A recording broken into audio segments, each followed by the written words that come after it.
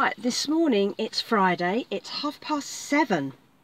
It's another glorious day, and I last went on a hike today, so this feels quite adventurous, but I've decided to go again, and the reason is that I think the weather's going to break, and I'm not sure what's happening next week. It's not looking, certainly not looking good for the first part of the week. So I've decided to come and do the next stretch of my hike. I think I've got everything. We're going on a slightly different journey, so I'll be able to give you some road stuff. This journey is going to probably look quite different. We've got a lot of reservoirs to do, and I'm almost at Northerly Point. I think the hike after this one will be as north as I'm likely to go for now. I have a couple of more southern based hikes to do if the weather holds, but of course at some point this weather's going to change, and it's going to be a permanent change because summer doesn't last. So I'm getting in while I can all the hikes that I can, because at some point it's going to stop, and I'm not up for hiking in sideways wind, etc. A crisp morning that's clear would be lovely, but they're going to be few and far between up there, I should imagine, out there on the moors. So I'm just setting myself up a little podcast to listen to from the next big idea. It's called Laziness Does Not Exist. This is a good one. And I'm just going to pop in my maps. I think it's only going to take about 40 minutes to get there. Parking should be good. I picked a good time. It looks quite quiet. 37 minutes it reckons. Right, so let's get this show on the road, and I'll see you at the other end.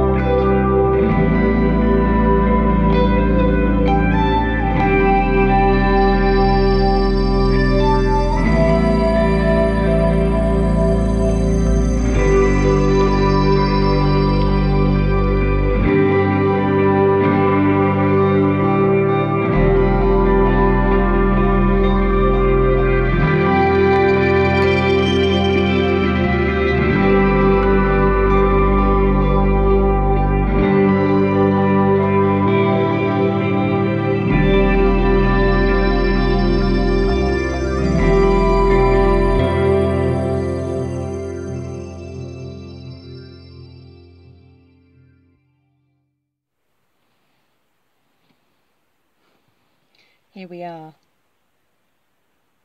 Good sized car park, and actually already quite full.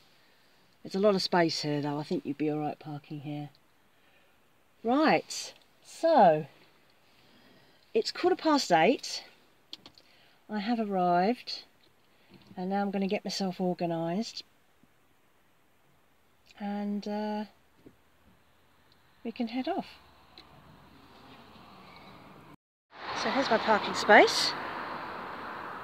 Ignore the bin. And up behind those cars is the first reservoir. And there's the White House restaurant, which is next to the car park. Just waiting for some walkers to go. All locked up. Let's get going.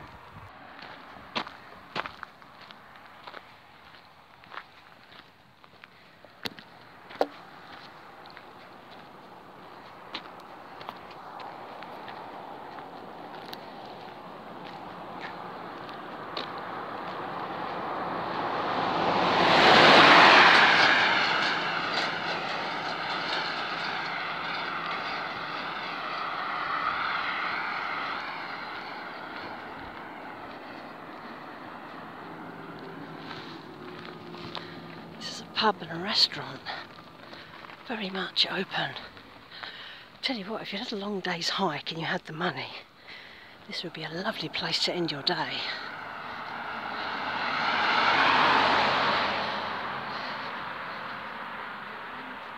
We won't be doing that though, because we don't have the budget. So, somewhere up there, over the hill there, is where I ended my last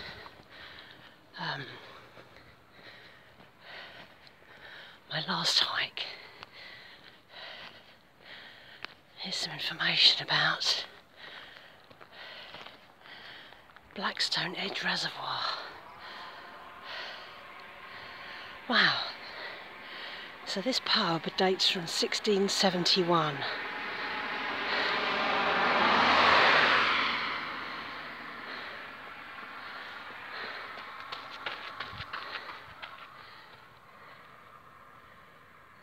Opening the canals. Here's a map that shows you all the different places in the Pennine Way.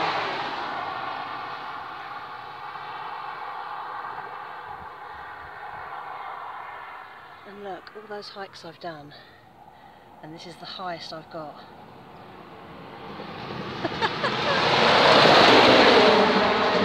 I don't think I'm going to be doing all of that. Right.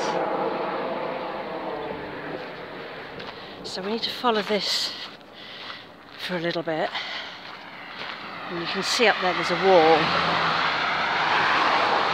That's the wall of the reservoir.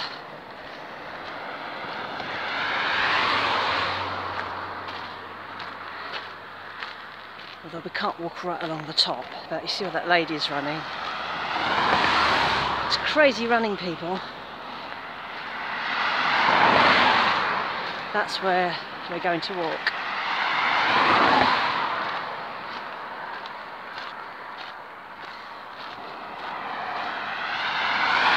Now, I said it was going to be sunny today, yesterday, and then this morning the weather reports suggest it's going to be overcast, which I'm actually pretty happy about.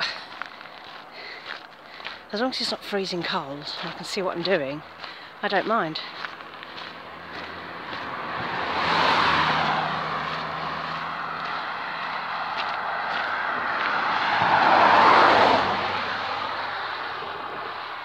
I guess that feeds the canals.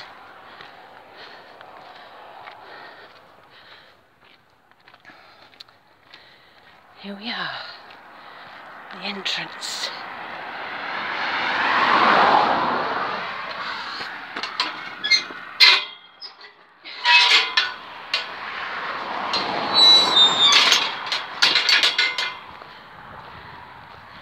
So information about the moors.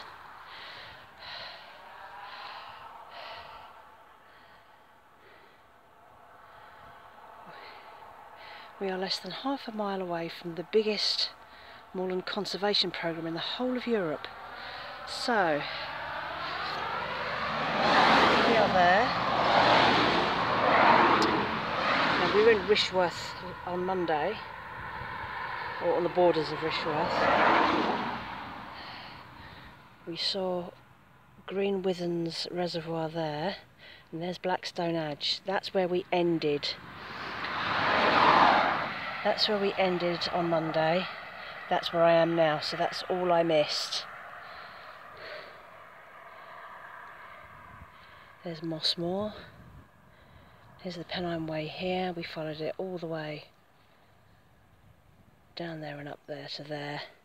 And now we are here.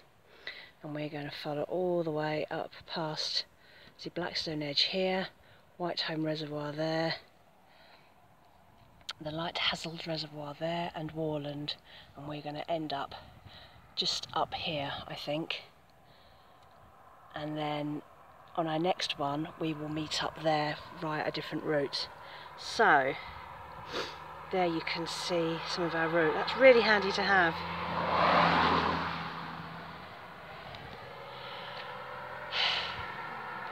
So more curlews hopefully. I haven't seen many of them in the last couple of walks. And the other one is the twite or Pennine finch. I've never seen a twite. They are quite rare now. Let's take some photographs of this because this is quite interesting. That's the bridge. Feels quite damp in the air today.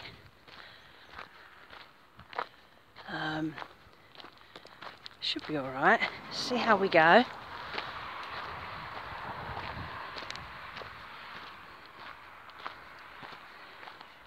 Stunning view. There's the pub.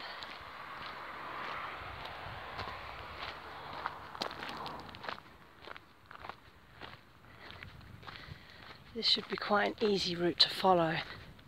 Looks very straightforward all the way. And there are lots of good landmarks because it's reservoirs almost all the way. But this might be quite a long hike. This could easily be an 8-miler. So we'll see how we get on.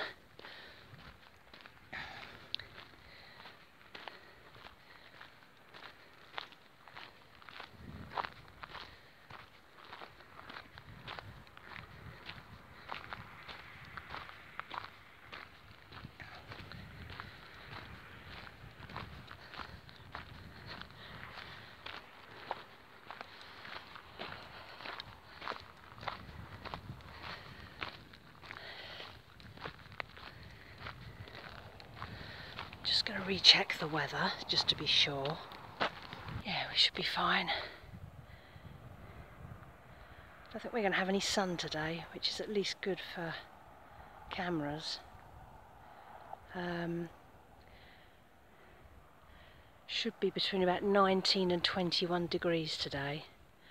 So that should be good for my energy levels at least. It was incredibly hot at home yesterday. I was exhausted. Didn't really get anything done. It was just too hot. It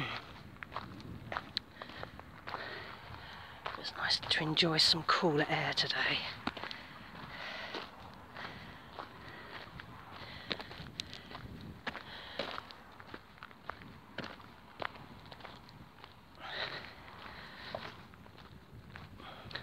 Just on the bend here we will get a look at the reservoir.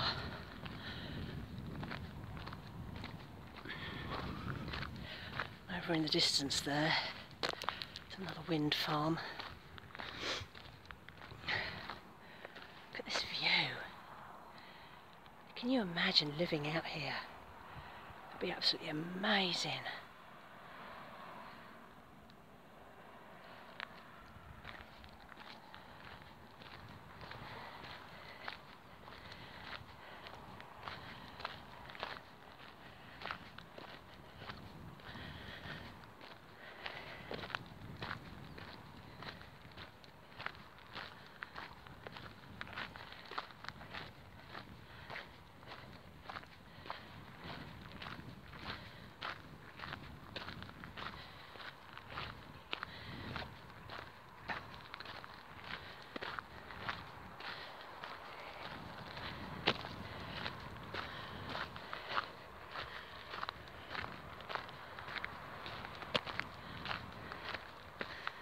I was reading a couple of days ago that they had some fire outbreaks here on the moors literally the day after my Monday hike, and it was only half an hour away from where I was. Unfortunately, it's that time of the year where the fires do happen, and sadly some of them are deliberate.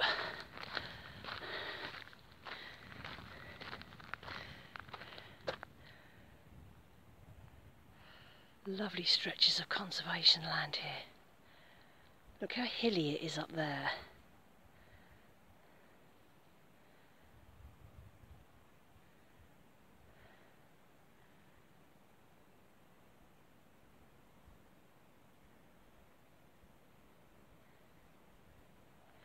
Even just off the road here, it's so quiet. Right, let's have a look at this reservoir.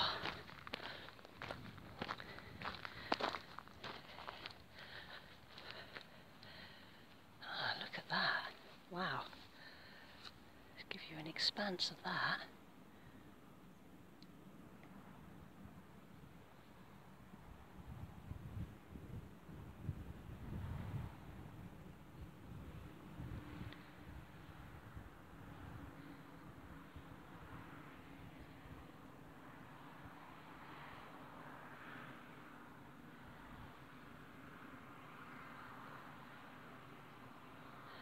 That's a lot of reservoir.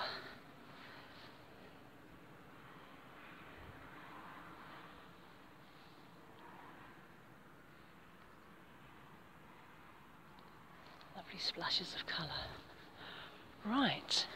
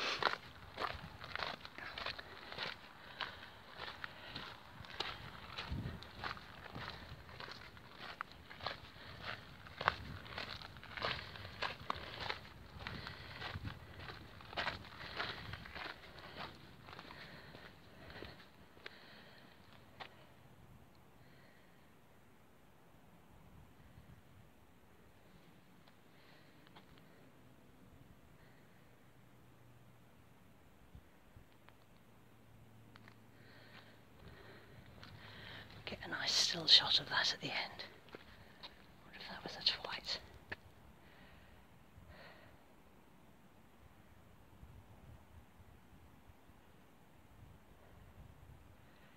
There's a little bird down there, just flew past me. Of course the binoculars are right at the bottom of the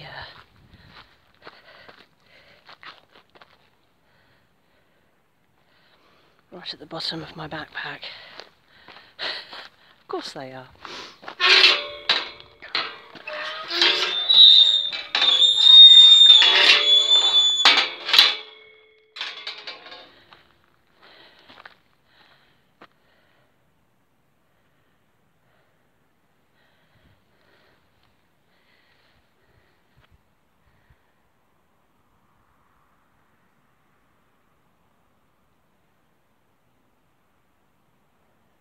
Amazing.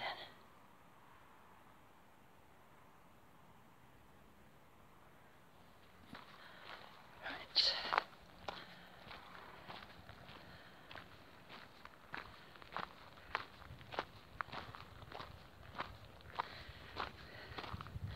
I rode wrote out a little list last night of the names of all the reservoirs. Because there are a few of them today.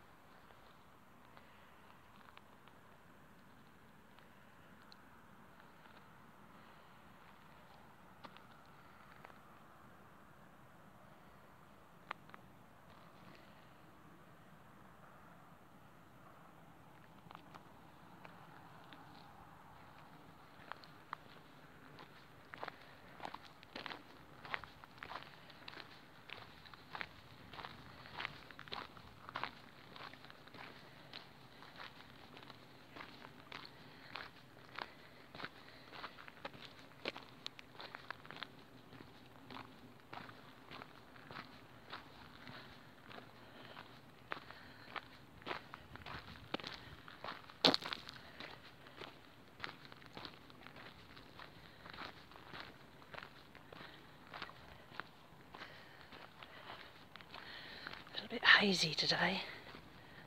There's still some low clouds, so the views might not be as clear cut as last time. Another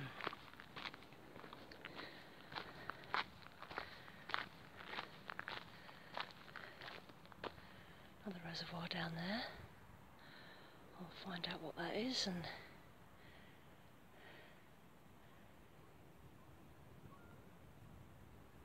oh, can hear geese down there.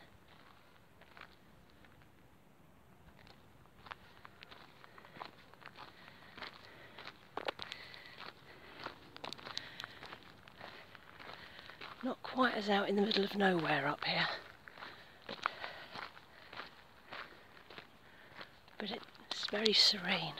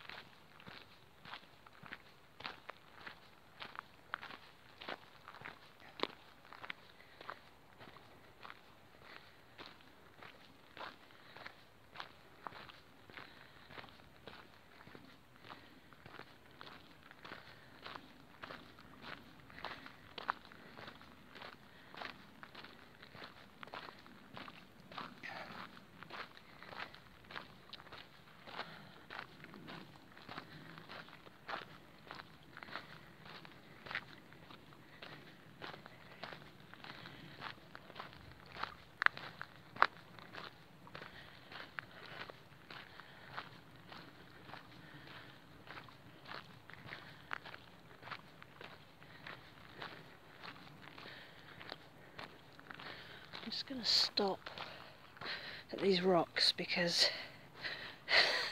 there are bits in my boots and it's really irritating me. I know where they've come from. Grass seeds in my boots. It's very annoying how a tiny little grass seed can irritate when you're walking. It's distracting. But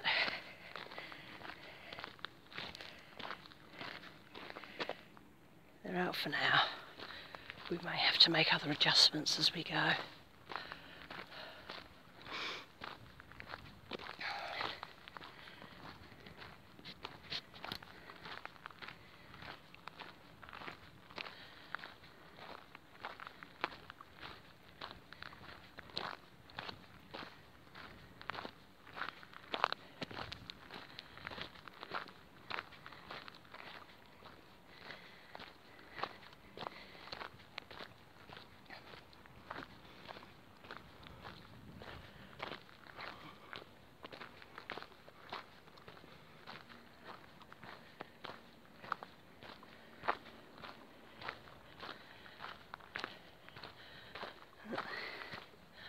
Someone walking towards me in the distance, and there are two cyclists coming past me as I was adjusting my boots, and they are about to disappear around the corner right in the distance. I'll drop my camera in a minute for this walker.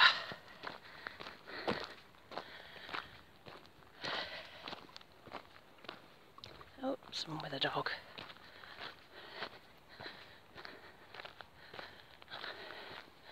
Drop this, catch up with you in a minute. Someone out walking his dog. Get a lot of dog walkers. I think if you live close enough to make this your regular dog walking area, you are pretty lucky. It wasn't too bad for me this morning. It was only just under 40 minutes. But you'll have seen that part of that drive. I can see a runner in the distance. There's a few runners and fell runners around here. Bit bonkers. There are a lot of pylons out here, which you don't see on the National Trust land. So I'm guessing this probably isn't National Trust land, because I don't think they would allow wind farms and pylons. Which is why when you're out in the Peak District and that lower area of the Pennines, you don't see anything up there except the landscape, because it's just not allowed. But I'd rather have a few pylons than a road going through the middle of it.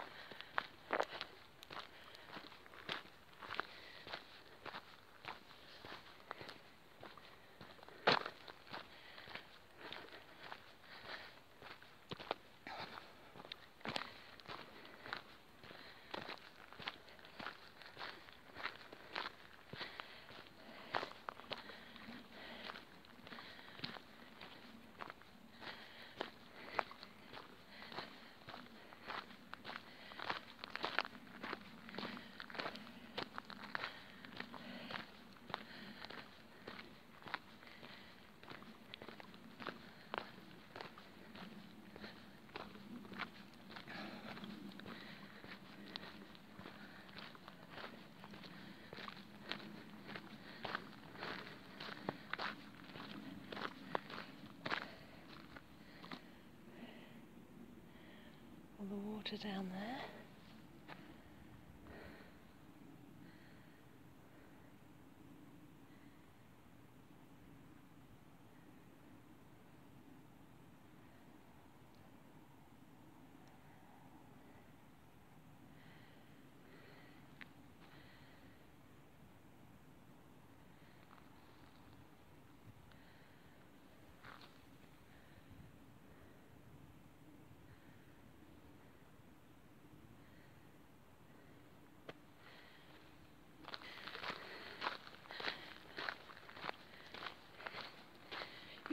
fit to run out here, although actually this is a nice flat section. This is probably really good for running. I used to run. I started running during lockdown, as so many of us did, although I used to run a lot before that. I've been through my phases of gym addiction and fitness addiction as an escapism more than anything, which I just don't need anymore. And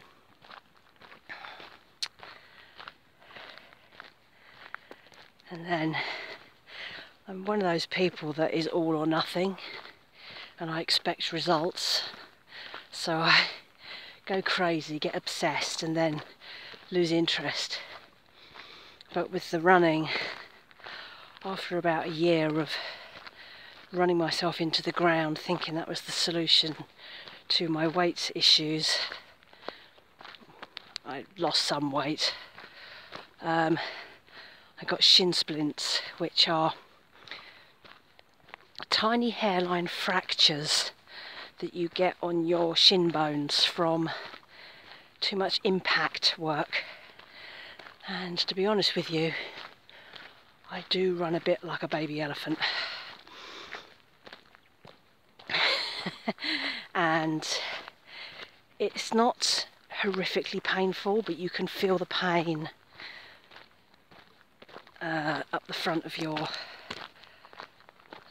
shins, and I had that for about a year and a half, and they do say it can take up to 2 years for them to properly heal.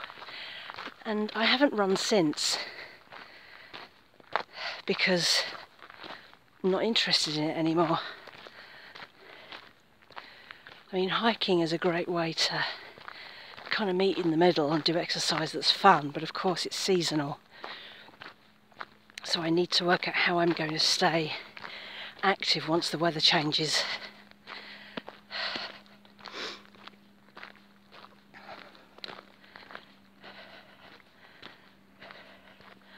I don't know whether, if money changes, if income improves, I can get myself a gym membership through the winter, just so that I can go and do stuff on, particularly on days when it's just awful, which is like most of the winter up here.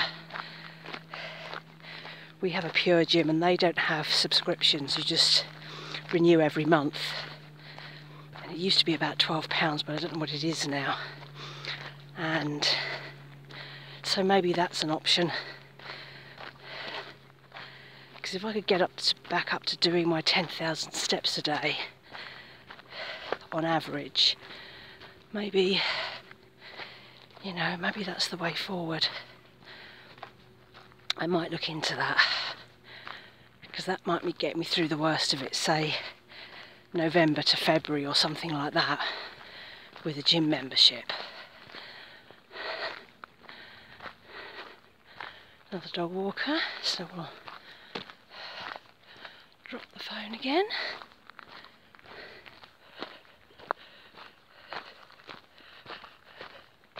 I like how friendly people are up here. Everyone's got a good morning for you. Look at this fun little bridge.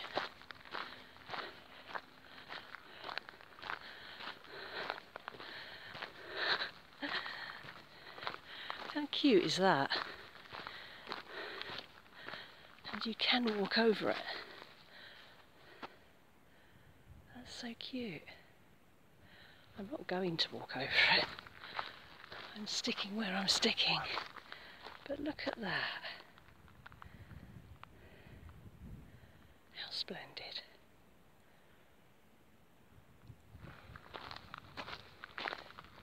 And there's obviously something that goes down there. Oh yes, you can see the markers all the way down there. I wonder where that goes. This fantastic rocky outcrop in front.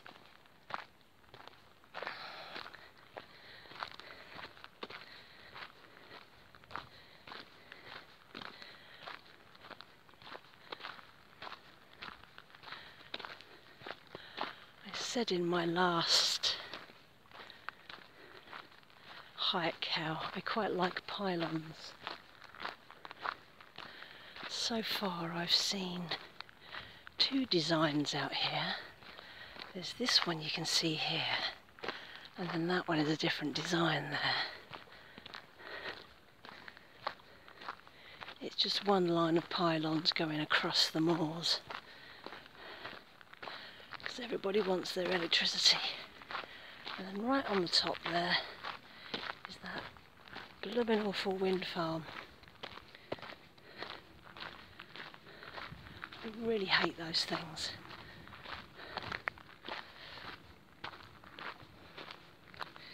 I moaned about those in my last hike. So I won't mention them again. Feeling warm now, although I don't feel like the temperature's gone up. But obviously, I'm an unfit person trying to get fit. Look at that. I'll get a photo of that. I think that's the rainstone. I'll have to double check that when I get back. I don't want to waste my phone batteries.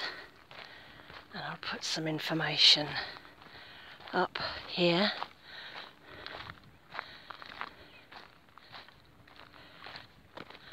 So you can read about it. Oh yes, I can't read it, but there's text on there.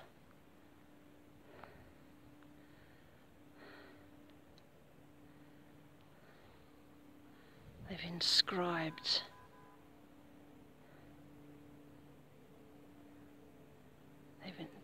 something into the rock. I saw that on that information board at the start, but didn't pay enough attention. Surprise, surprise. So that is the rainstone then. We'll catch that on the way back, and then I will add it here.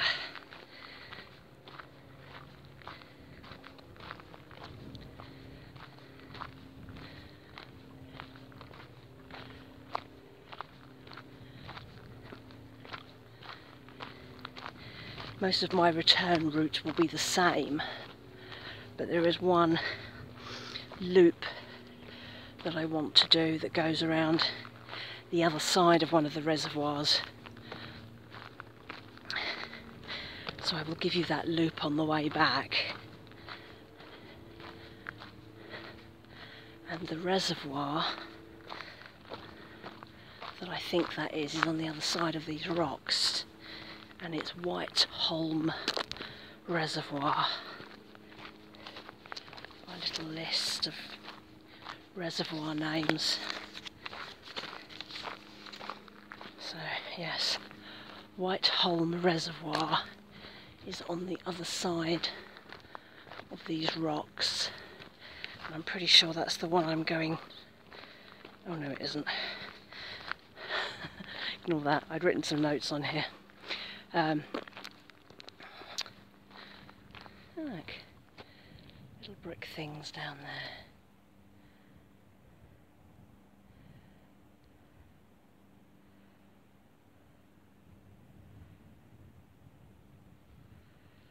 Look at this view.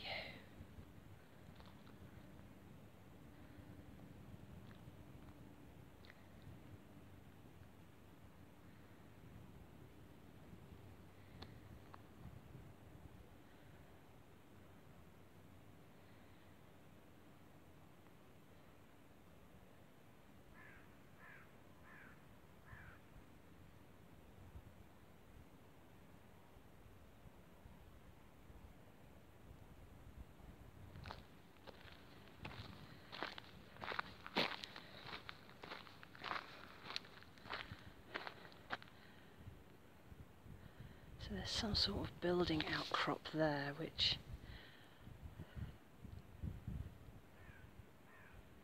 maybe relates to this all relates to the reservoir.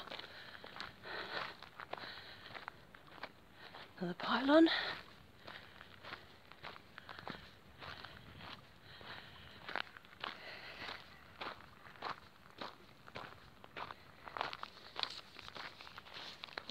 fast away so I don't lose it.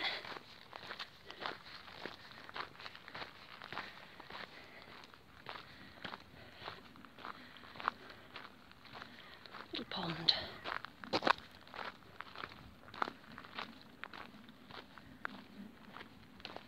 Sun's coming out. I don't mind if it doesn't get sunny today. It's not supposed to.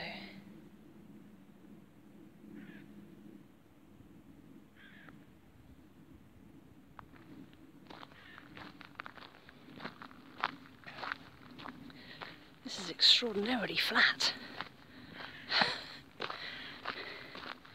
which is pretty good for a long hike.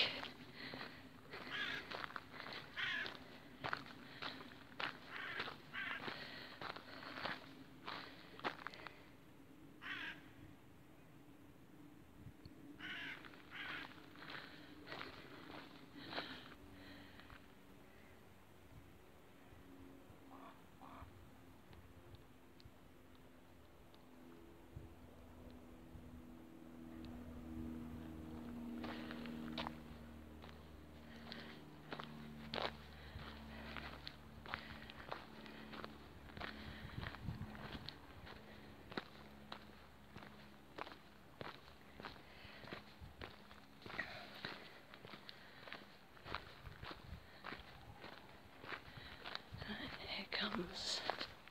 Is it Yorkshire Water or United Utilities? United Utilities, who are my water provider. Thank you for putting my bill up.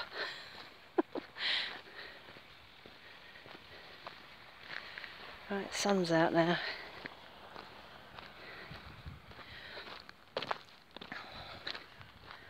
Some of that haze is going as well.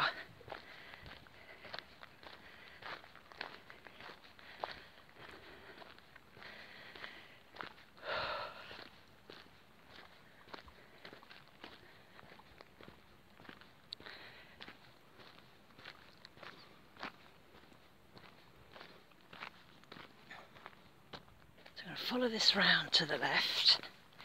And here is another reservoir. This is the Light Hazels Reservoir, and it's a really long, thin reservoir.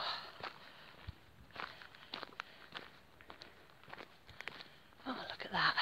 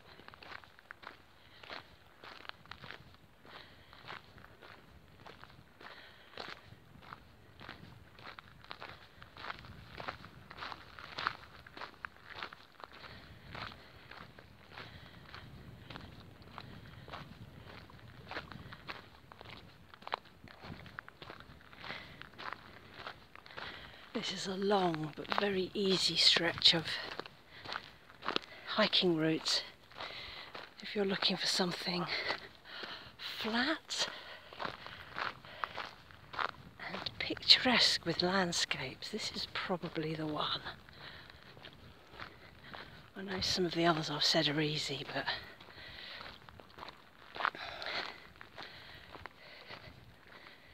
this seems to be particularly suitable for easy walking.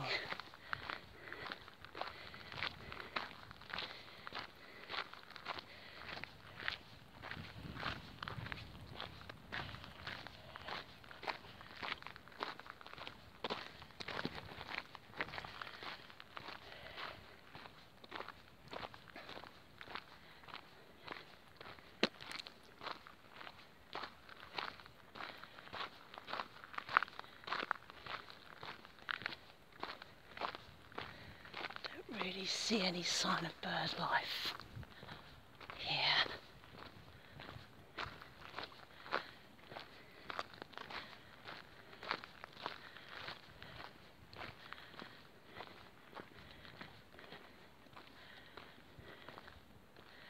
There we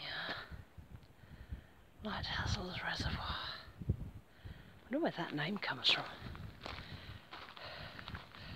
Oh look. Now I won't be going as far as Stoodley Pike today. It's too far because I've got to come back as well. But my next hike, whenever that will be, weather dependent, should include Stoodley Pike. I was a bit unsure where I was going to end up parking, but Yorkshire Water has a designated free car park with a recommended circular route of about 4.5 miles, which includes the Pike. So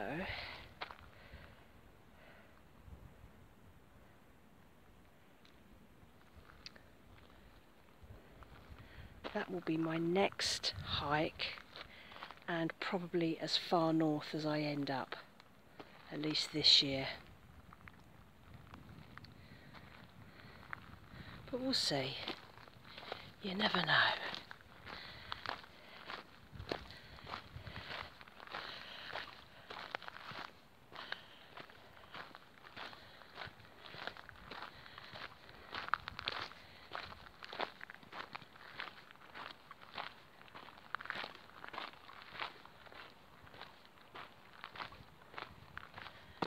You can see the end of Lighthouse's Reservoir right in the distance there where that tower is. I don't know if you can see that one here. We're walking the full length of it. This is a lovely flat bit of moorland. Oh, damselflies.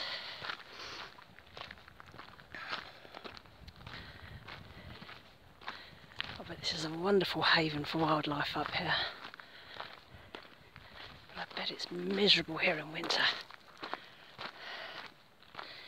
If you imagine getting a really crisp winter morning though, when it's frosty but still and the sky is really clear, this must be amazing. Can you see the footprints? Are they footprints? They look like footprints. That's rather an excessively large bird.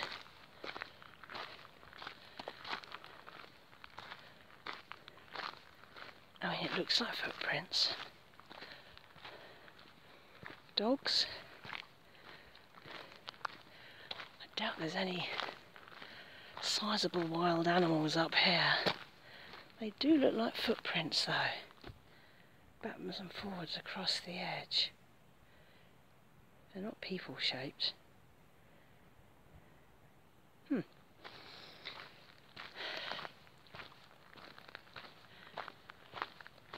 is quite glorious up here, I have to say.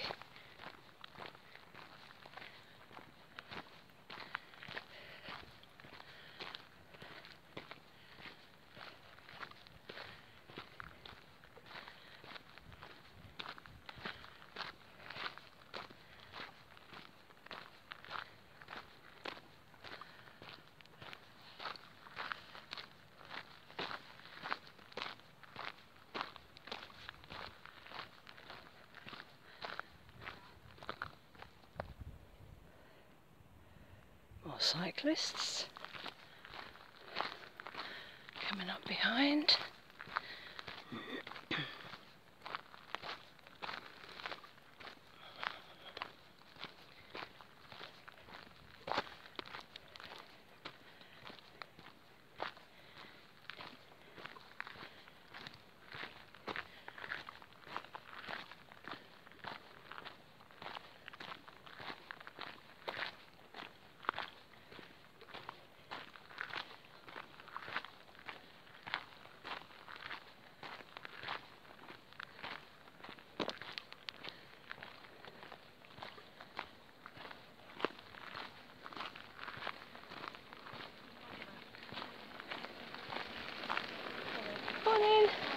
funny.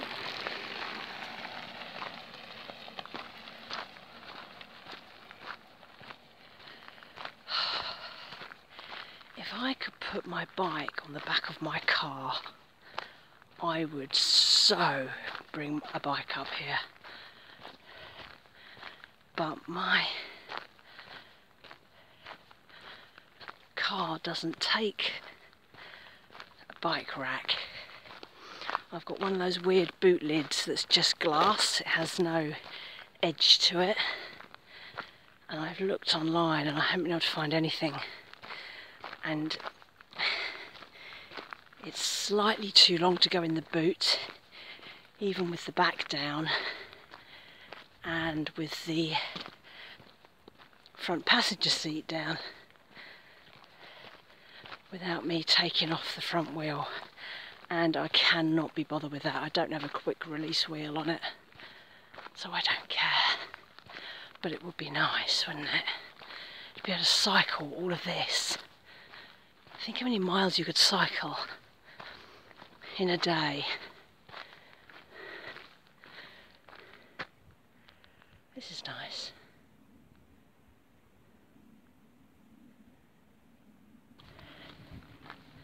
So, Light Hassels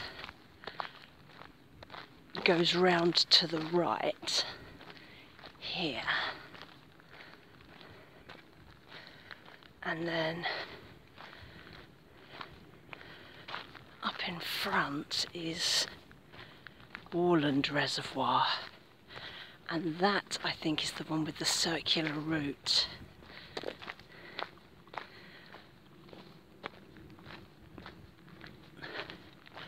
But we'll worry about that on the way back.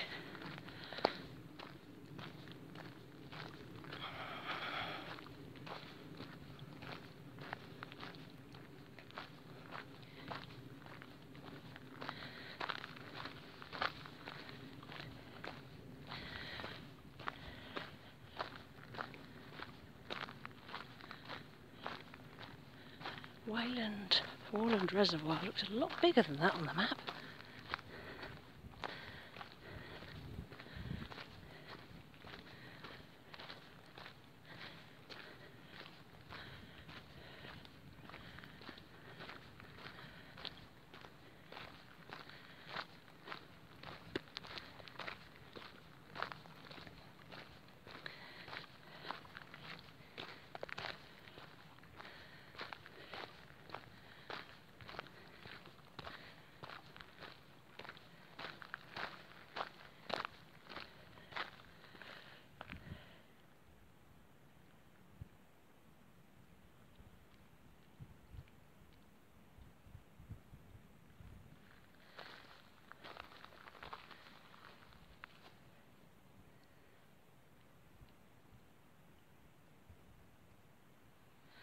Fabulous.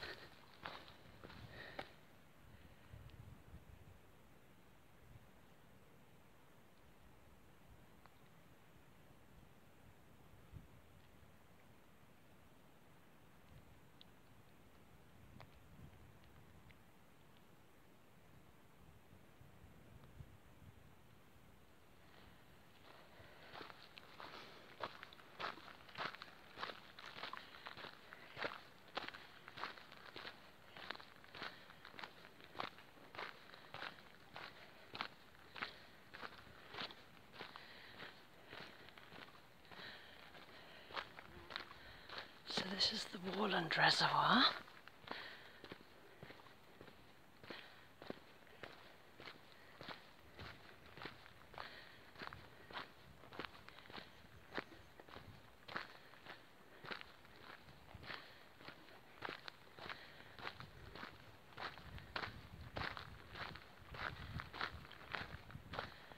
Oh yes, you can see where the gates are up there. There's a circular walk. Ooh, some stones.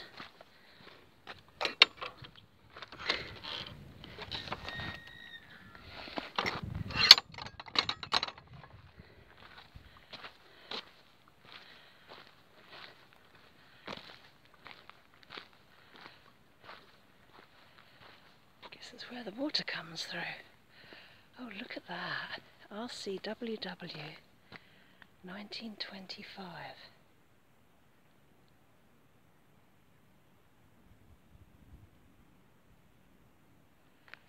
There's a matching pair.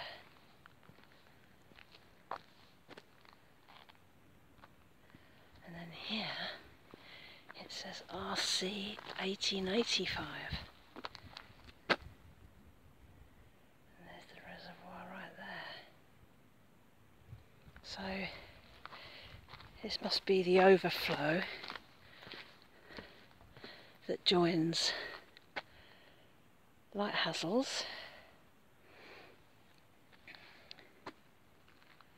to Warland.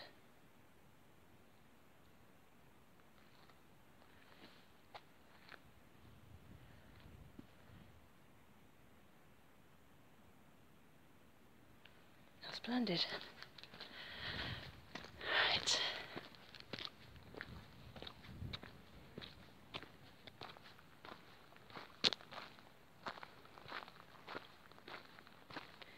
There we are. Proof. Warland Reservoir.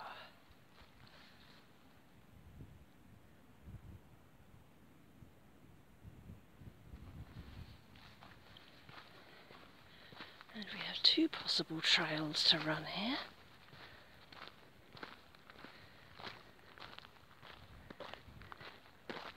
Pretty sure we're staying right. Let's have a look.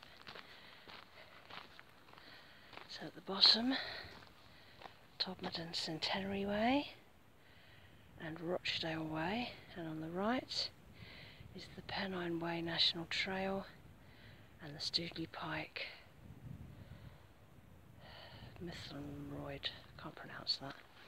We are sticking with the reservoir. Huge!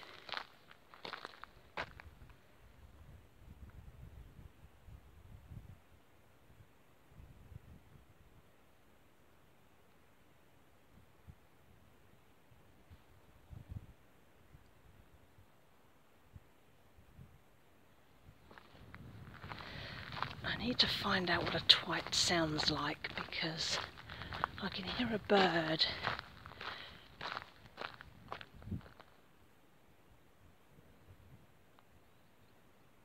Twittering away in the background that doesn't sound like birds I've heard before.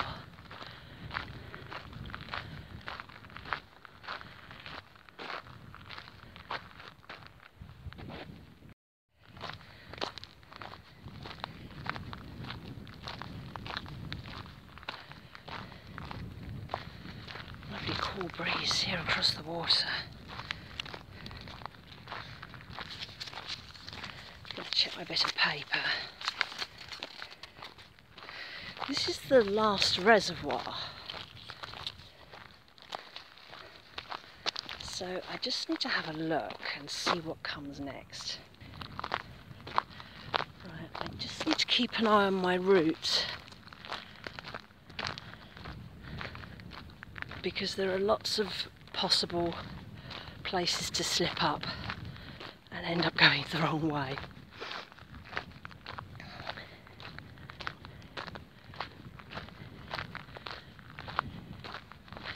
Following the water around here, right to the edge there, and then I don't know whether I'm following a river or a brook or an inlet to the reservoir, but it seems to follow that path.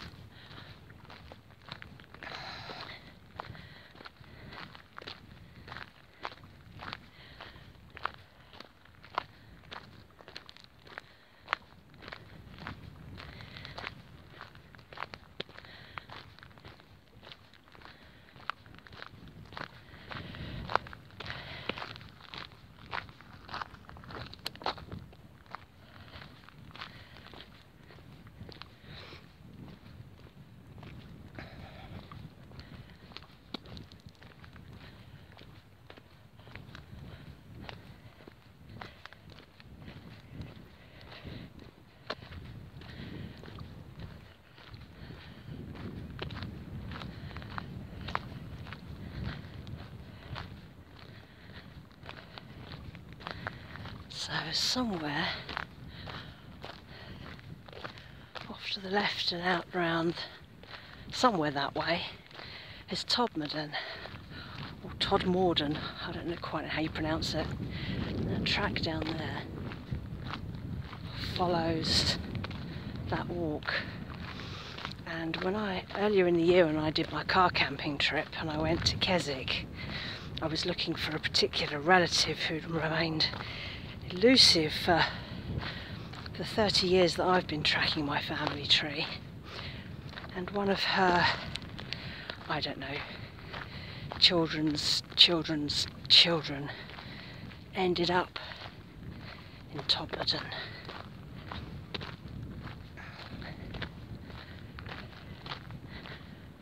But I don't know if that's where they ended their days. And they were quite an offshoot of the family. But there's some nice additional walks through the hills here, so you can get off the Pennine Way trail if you want to. They seem to put a lot of options out here. And we are in Yorkshire. Little tower.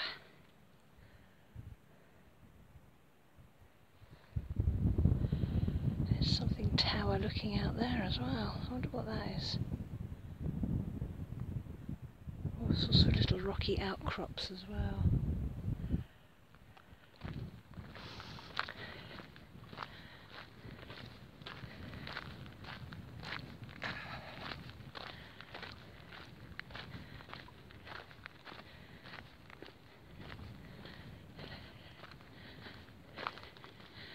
In its own original gates.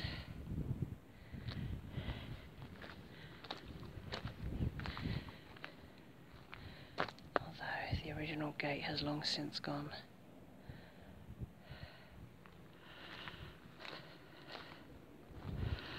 Right.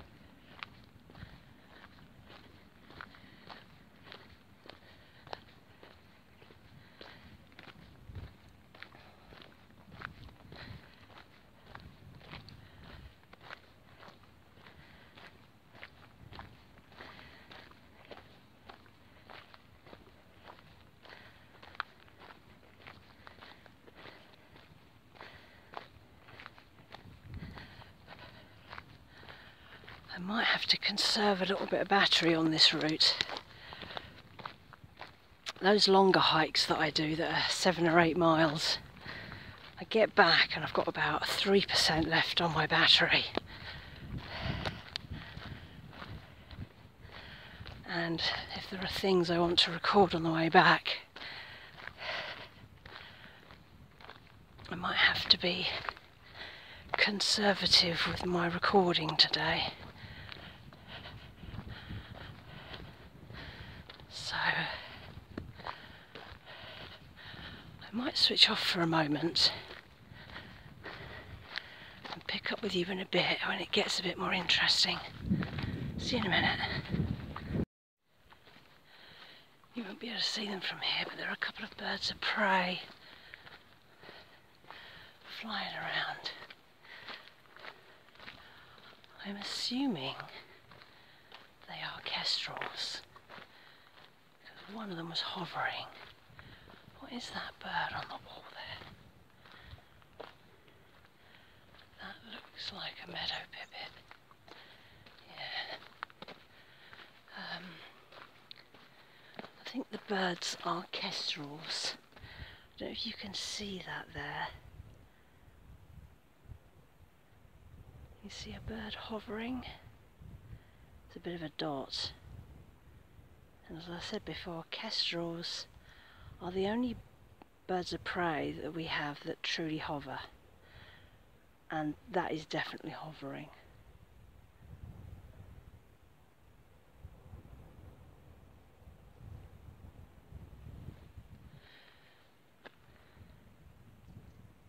There's a wren I can hear. Very little bird life on the reservoirs, and I'm going to presume that's because there's not a lot here for them. Reservoirs are artificially made. They don't have nice sandy, muddy edges that waders can use to find food. I'm assuming they're probably quite sterile environments, and the only ones where I've seen waders were when I was up at that dam where I got a bit lost.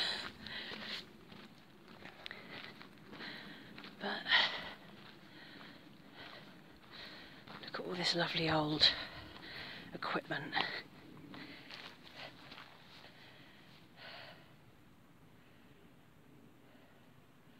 That doesn't look like it's been in use for a long time. Oh yeah, look, can you see the kestrel?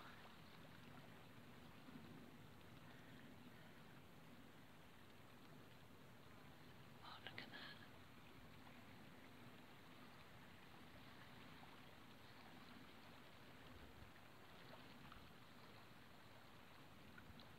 that. I just saw a wagtail as well.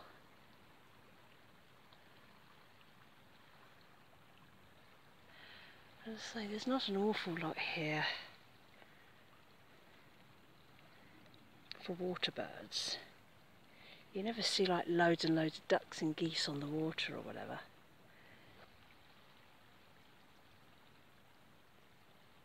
I don't know if you can hear that twittering. That is the wagtails.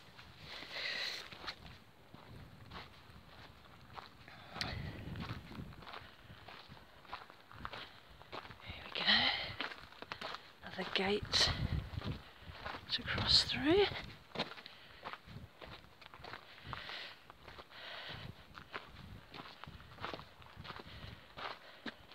That's the Stoodley Pike Trail. Public footpath Calderdale. We're not going there. Which way do we go to get through here then?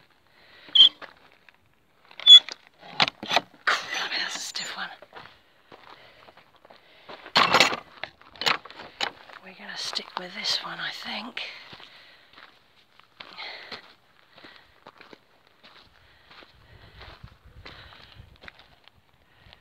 Fabulous view of Warland there. And somewhere up here, I think there will probably be another gate to the right. And that should be the circular walk that I can do on the way back. Possibly. It doesn't look very...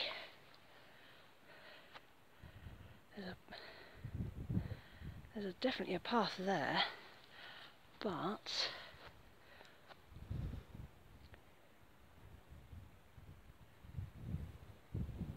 no way to get to it. We'll worry about that on the way back. So what we are following, the water channel I thought we would be following, is the inlet for the reservoir. Hard to get lost when you're following this,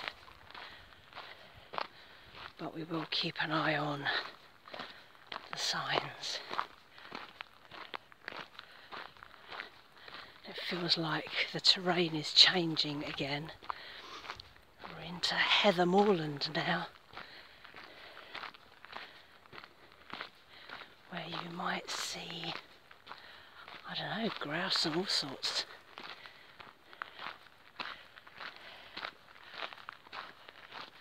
There's a little tower in the distance. Oh, there goes the kestrel. See it down there. I wonder if that is Stoodley Pike. It may look close, but don't be deceived. That's too far for me to hike in one day.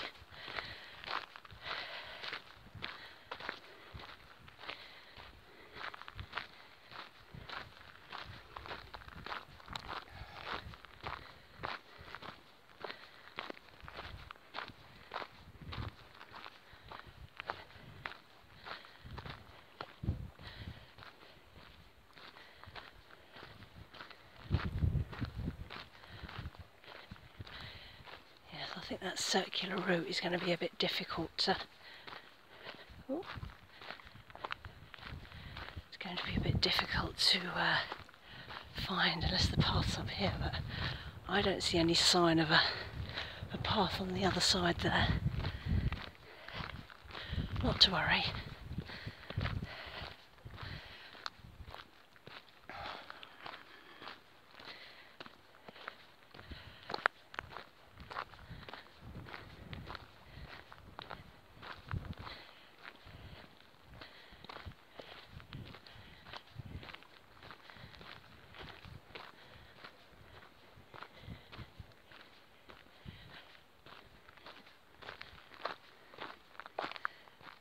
Kestrels up there.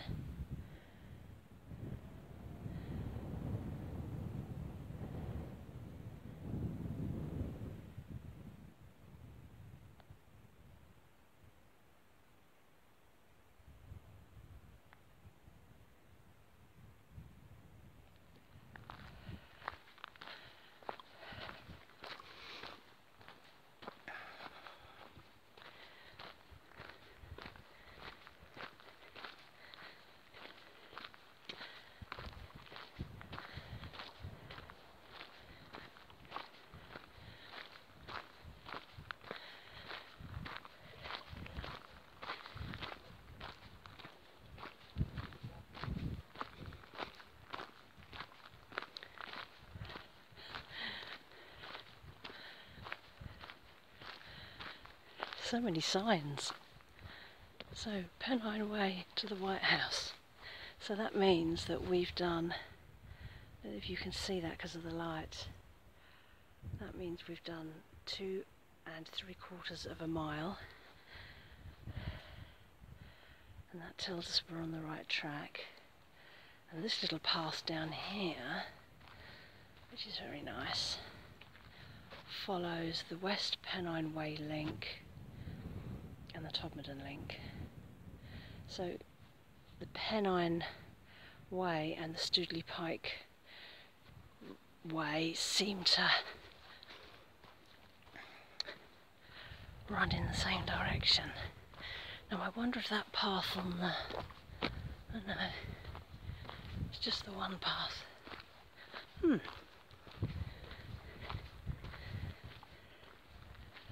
look at this. You think back in the... whenever they did this,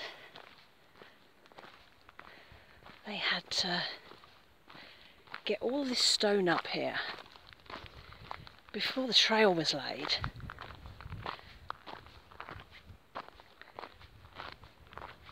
And get it all up here to build these reservoirs and all these outlets by horse and cart. There wouldn't have been anything else back then, and the terrain must have been terrifically bad, because I think all you would have had then was, you know, like sheep trails and farmers' tracks, and not a lot else. And I don't even know that tracks like this would have existed back then, because people weren't necessarily trekking this a lot for fun. I'm going to have a look at my map again just to be sure that we're okay. Look at that view.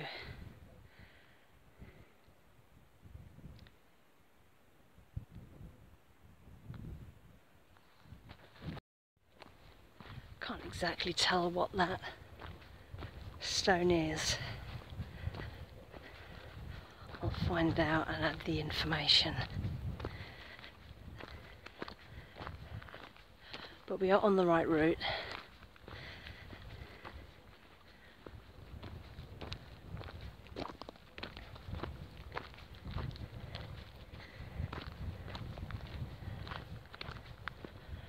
I'm going to put you down for a minute and conserve battery, because this path like this carries on for a bit of a way, I think, and then there will be another little junction at the end and I need to take the left path and just keep going.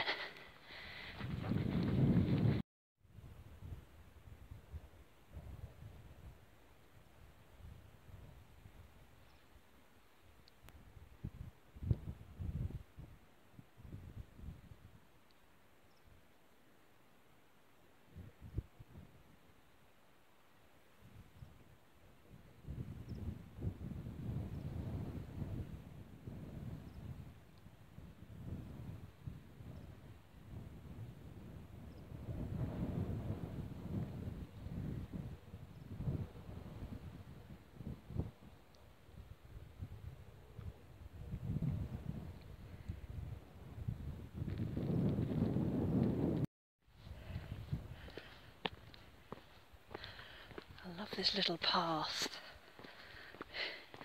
little flagstone path that runs right across the moors. These are a good idea because I wonder what that was. They keep people on a straight path, and that prevents erosion of the peat and disturbing wildlife and things. And you can see, looking at all of this, you can imagine when this gets really hot, I mean, that will just go up in flames in no time. It's really scary. I couldn't work out if they had actually stopped that moor fire across the moor there. The problem is that you damp them down and they smoulder, and then when you're not looking, it only takes one little bit to reignite and it's off again. So they have to be really sure, and the best way to be really sure is for there to be a downpour, a nice heavy long downpour that gets right into the ground. And of course they will come.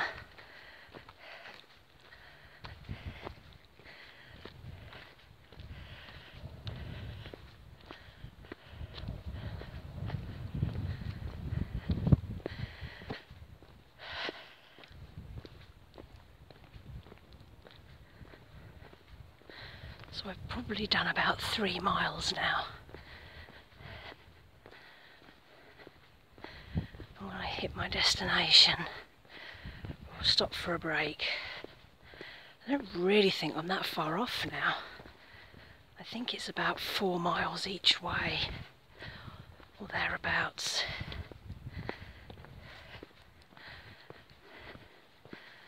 But this is a nice, easy route, and it's nice and cool. Breeze is picking up, which is very welcome.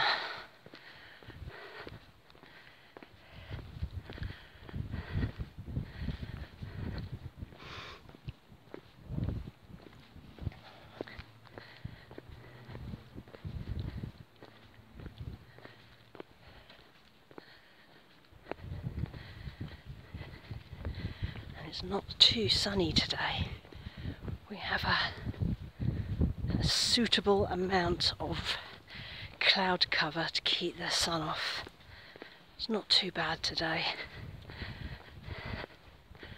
So this is perfect conditions for a hike. Still got my long sleeves on.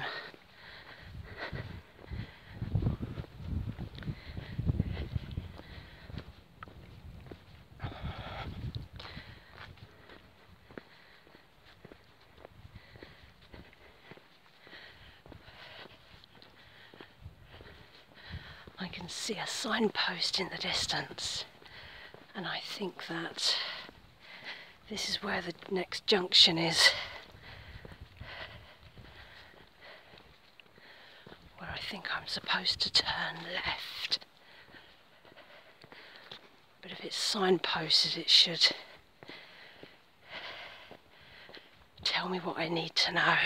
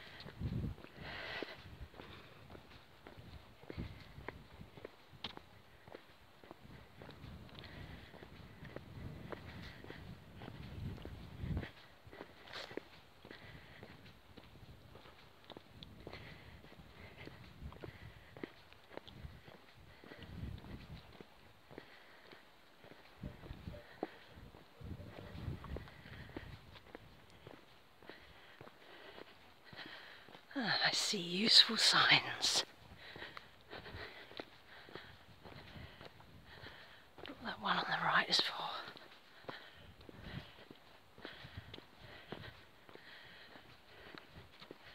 So this on the left is telling me this is the Pennine Way and the Stoodley Pike. I'm beginning to think that is the Stoodley Pike.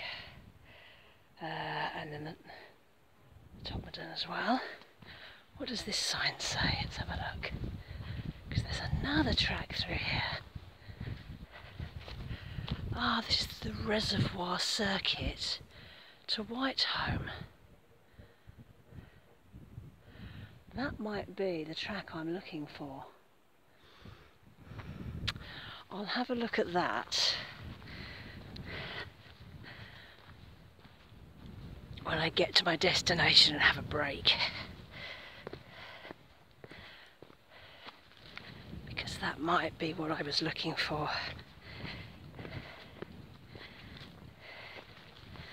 That would be a nice alternative back.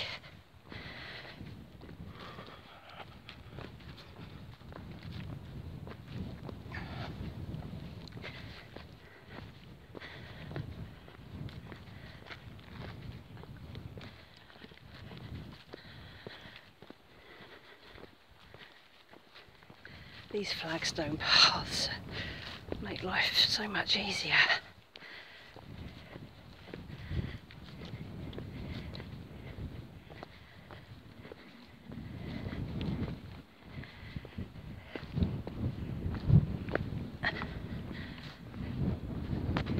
Is that an old fence post or a marker post? Nothing written on it.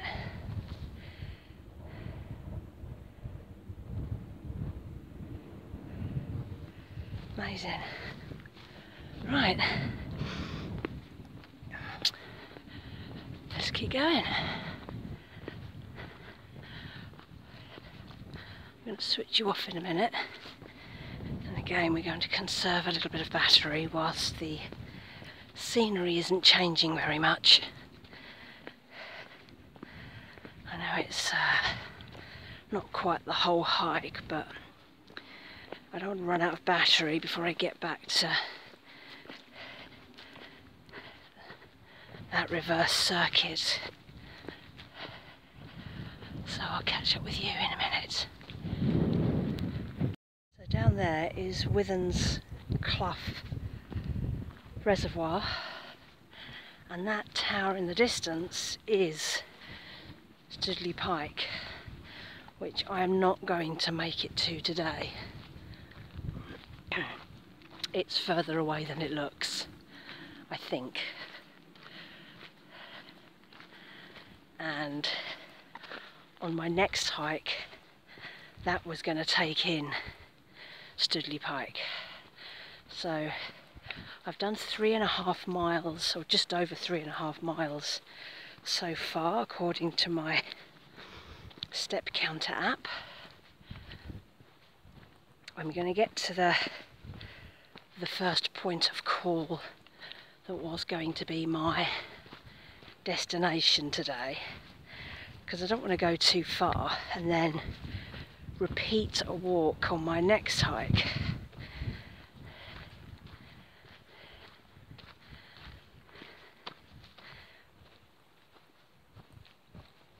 Because the whole point is that I get as much new trail done as possible.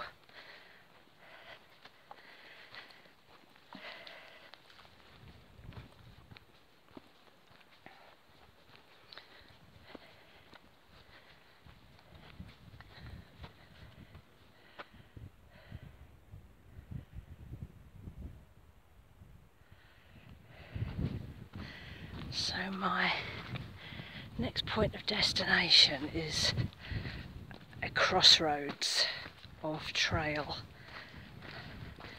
and I need to turn right, and then my final resting point, which I think is called the Deum stone, will be there, and then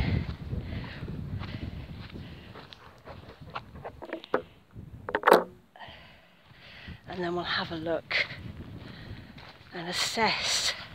I need to assess the return route, because if that reservoir, circular reservoir return route is different and longer, I need to take that into account, because it looks like the circular route back may be longer than the route out.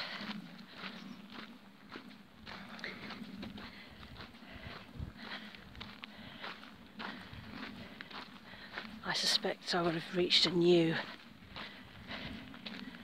limit for me today,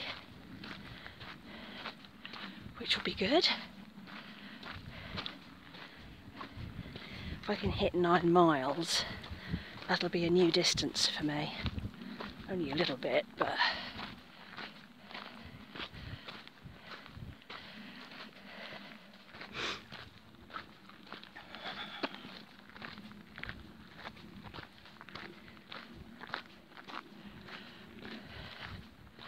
I can see a little marker point in the distance.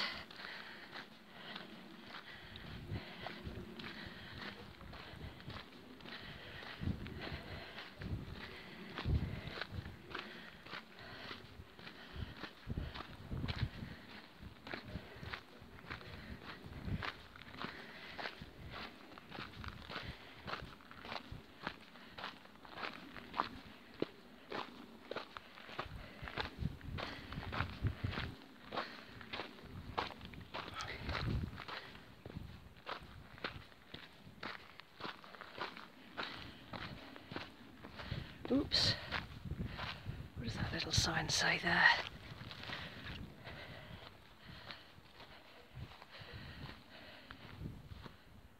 Wet weather walking route. I guess it gets a bit flooded here. You can see by this ground that it gets quite boggy up here, but not today.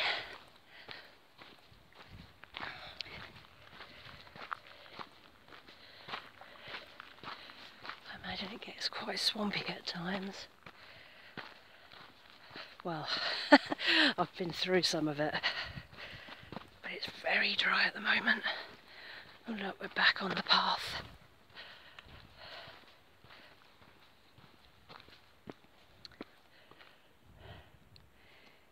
Yeah, it's a little bit of an alternative route for when it gets really wet. I do not particularly want to be up here when it's really wet. You could get stuck in this, it sinks up past your boots.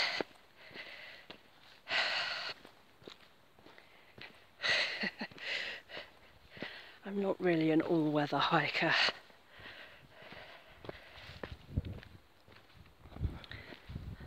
Although I think I'm going to get myself a little bit of wet weather gear, because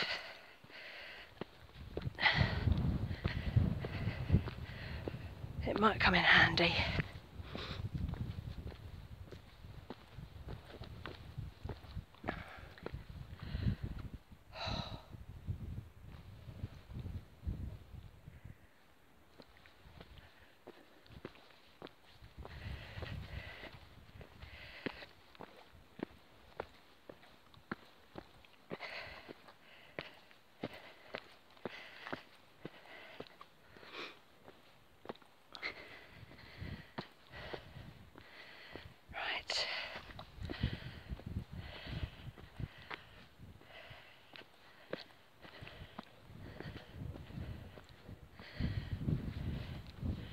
Straight on for the Pennine, and that's the Calderdale one to the left, although I can't even see where that trail is. We all stick to the main one.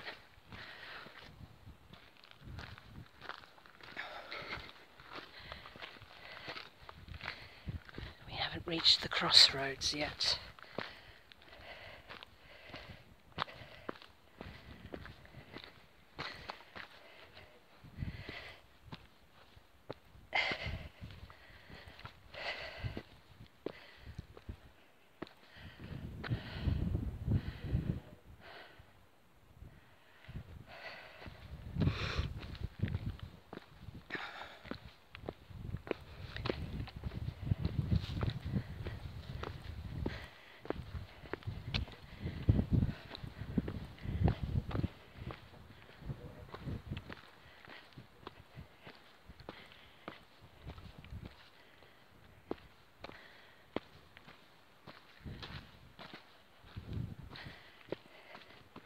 Studley Pike looks so close, doesn't it?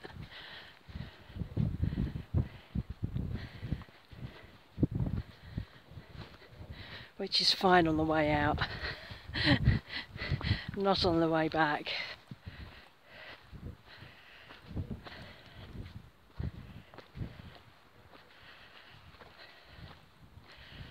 So I need to see what that is.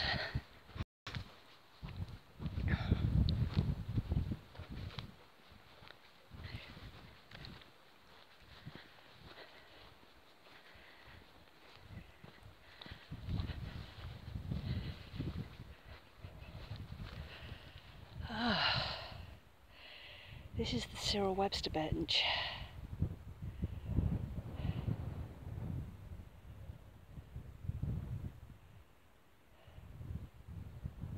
Yes, I remember seeing this on the map. What a lovely bench. You can see that.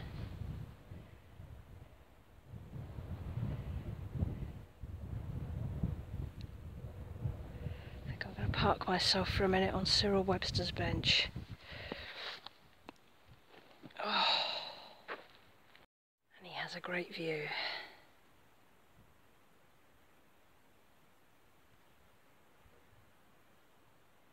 Wow, look at that view.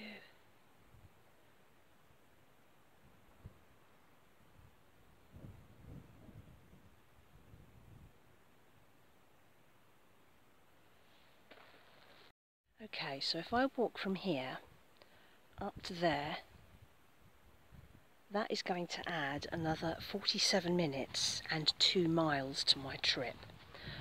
I've already done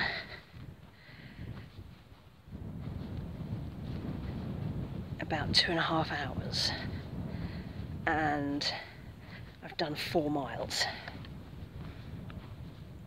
which would mean just going up there and back, so that's exactly the same route I've just done, would mean I've done 12 miles, which is like a third again to the longest I've ever walked. I don't really fancy doing it. I wanted to do Stoogley Pike on my next hike, so I'm not going to go. You'll just have to look at it for now. Off to the right, which I think I can see from here, is where I'm thinking about making my destination, which is another little monument marker point.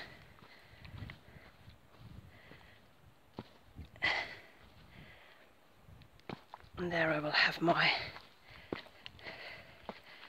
break and then have a look at that return circular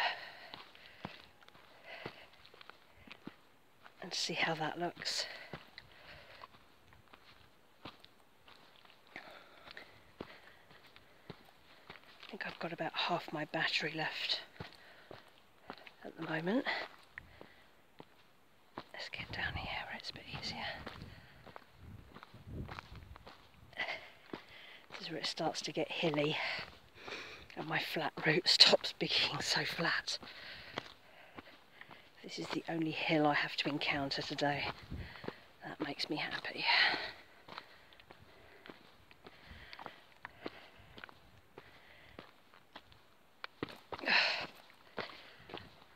Whew.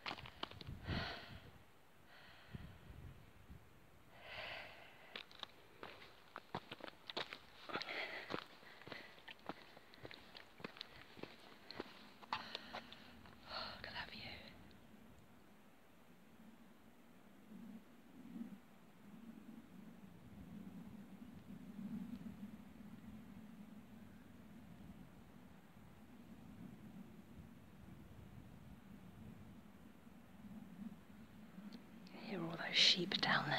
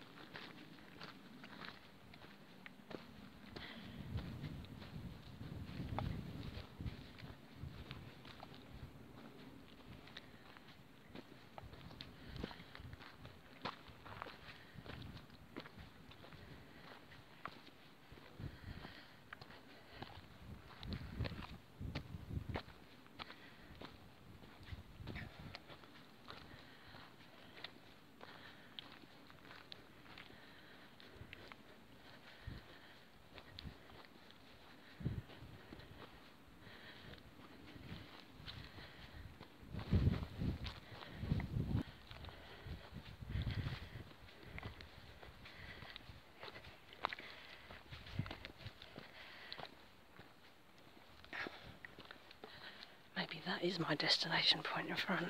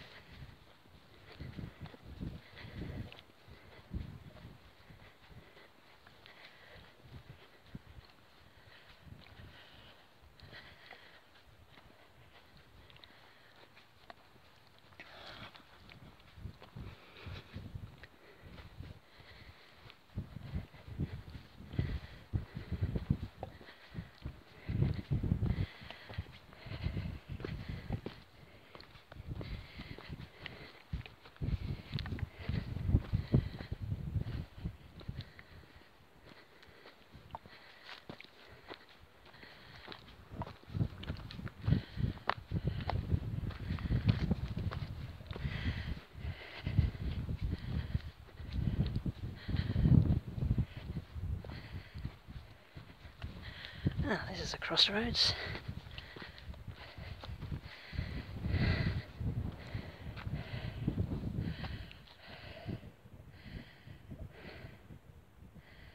Calderdale MBC, Metropolitan Borough Council. Right, Pennow Way in front, Calderdale Way and Crag Vale to the right.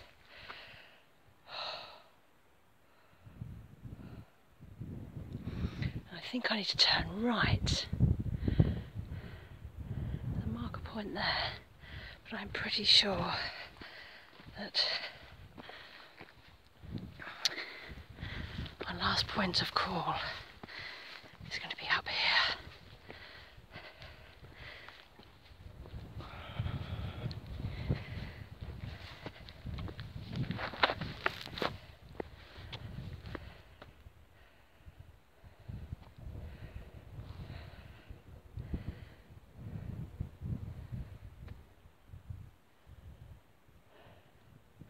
If there was a stone, I'd sit here, because this is the view you want.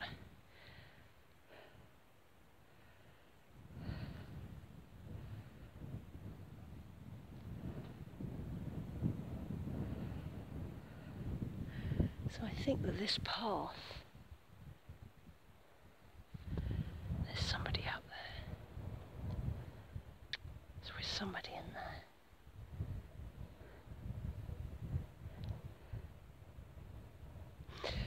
I think, do you know what, I'm going to wait here. I'm going to find my own stone.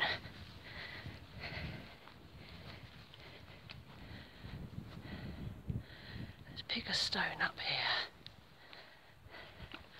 because I really want this view.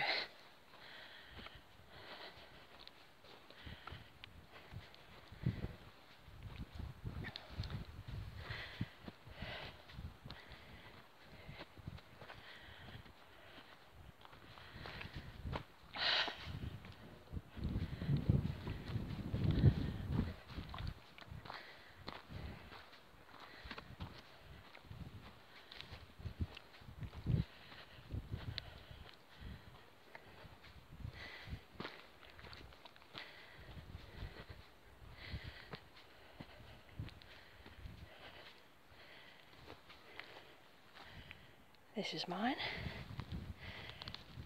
I think that looks safe enough.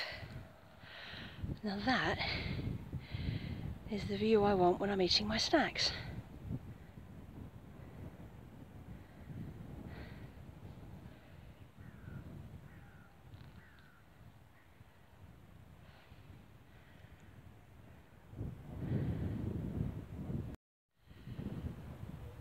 Look at this view. So I've had my break.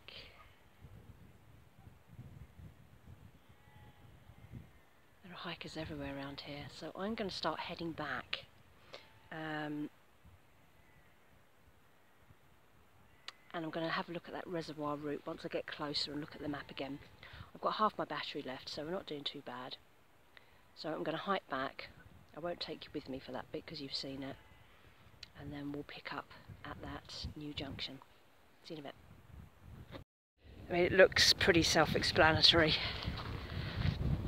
As long as it stays like this, we'll be alright. And I will periodically check the map just in case. It's 11:30. I've just hit my 5-mile marker.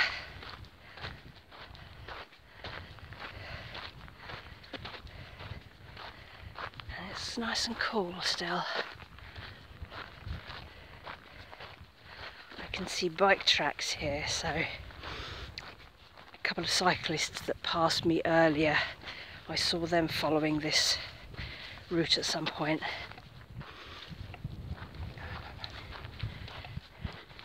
So hopefully this will bring us out somewhere along those reservoirs and I can pick up my return route.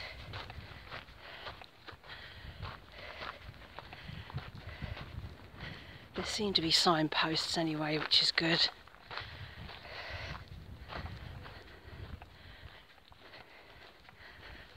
I always feel much safer when I continue to see the little arrows. The arrows are good. We need lots of the arrows.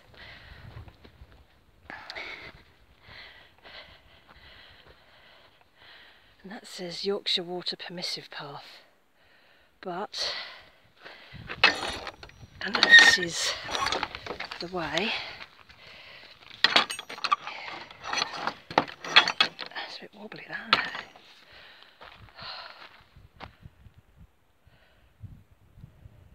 We are going right up into the heather moorland here. Heavens knows where I'm going to end up here.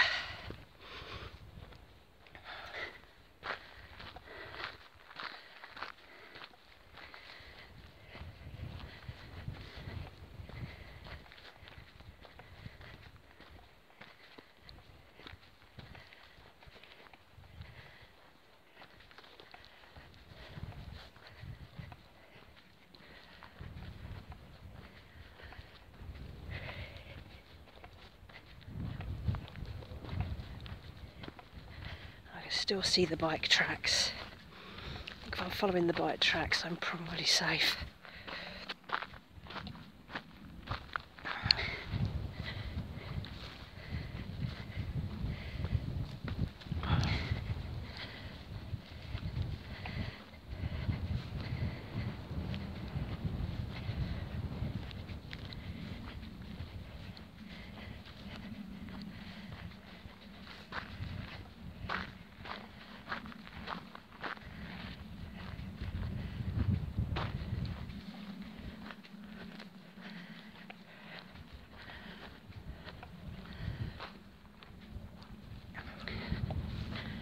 This is a nice track to walk.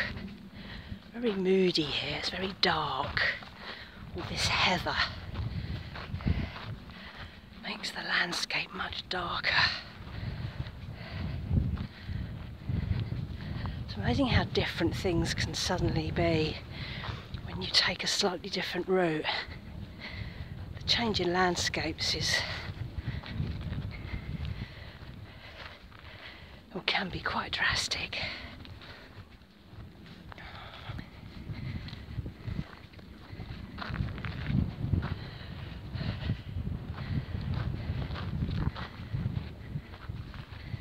This path looks pretty good. I presume at some point we'll bow round to the right, which is where the reservoirs are.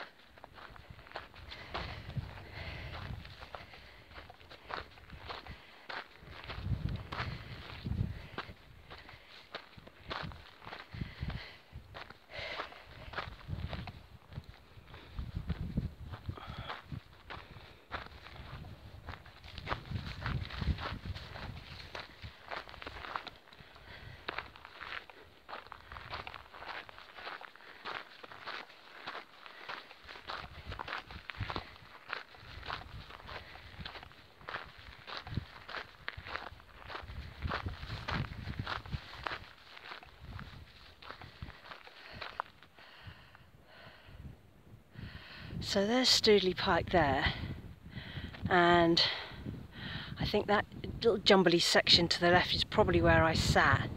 So I've come in a big loop around there. There's a little derelict house down there. I wonder who used to live there.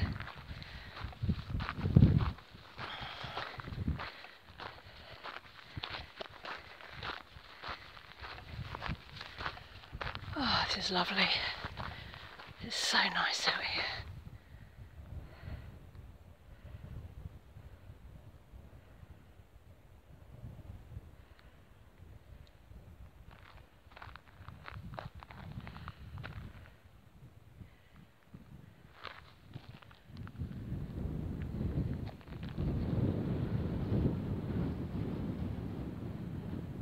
Very quiet life for a sheep up here, and there's a sheep watching me right now. So what are you doing? Move.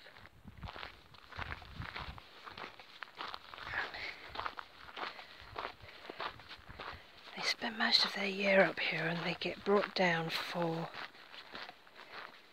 tupping season, which is when they get mated for next year's lambs.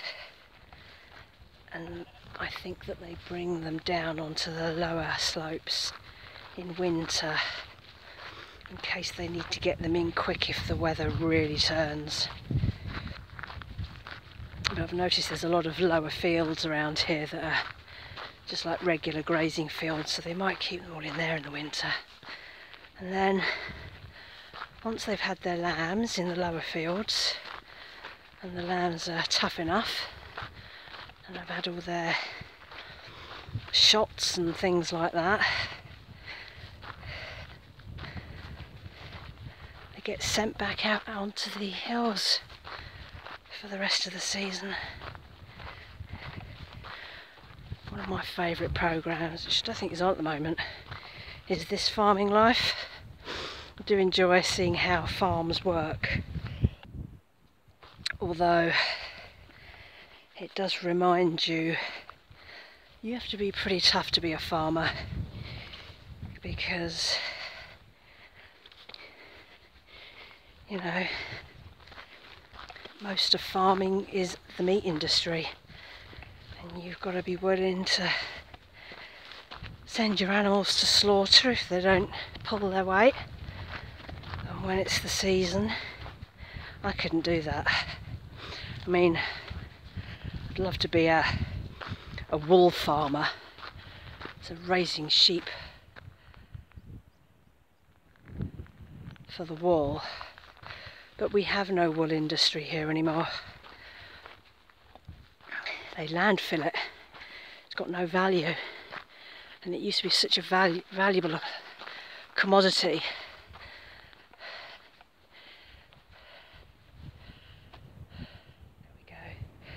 There we go. Yeah, it used to be a valuable commodity, and before synthetic fibres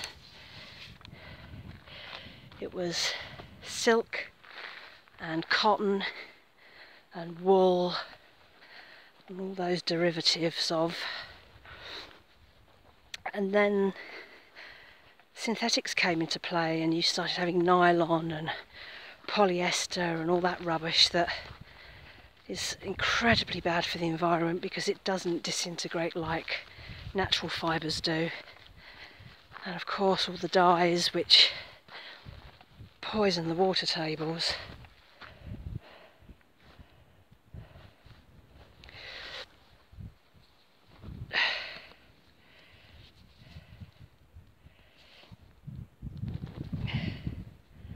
Someone dropped a shirt.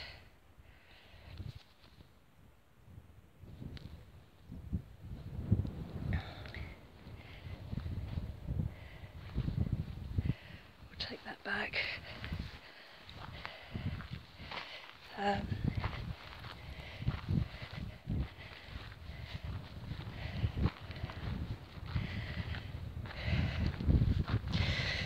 Yeah, so there's very, very little wool industry left in in the UK now.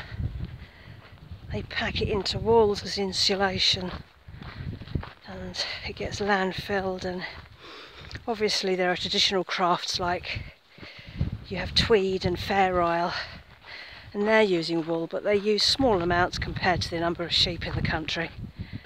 And can you imagine farmers, they make extra money if they were able to sell the wool that comes off their sheep twice a year.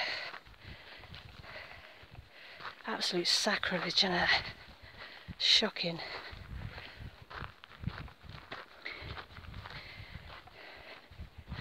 We've boiled everything down to its value as plastic, which is what synthetic fibres basically are, which is why they're so troublesome.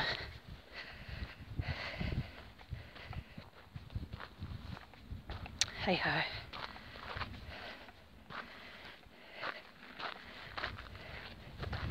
And I know that there are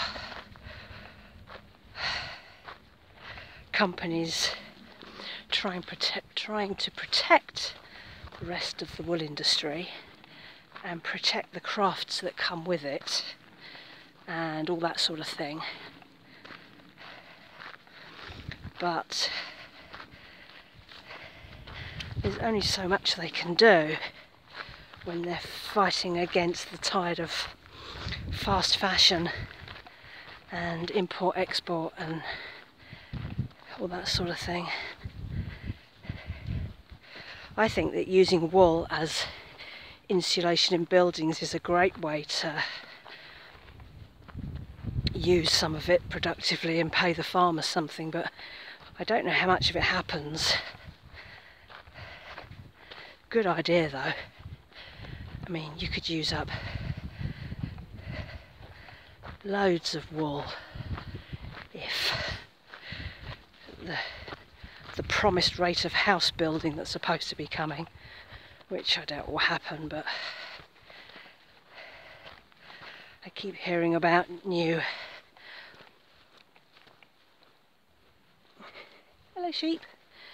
new housing projects which they're trying to start in the area, and they're just building on chunks of greenbelt, absolutely destroying what's left of our countryside.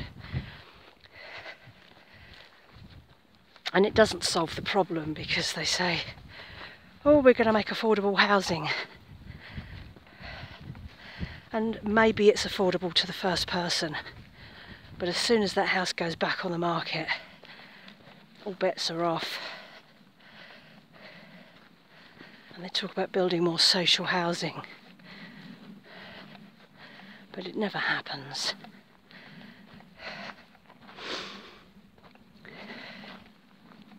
They all sound like good ideas until people kind of put them into practice. I mean, the housing industry survives on profit margins. It's all about making money, not about helping people. So building more houses isn't going to solve the problem, because they will still be unaffordable for the majority of people.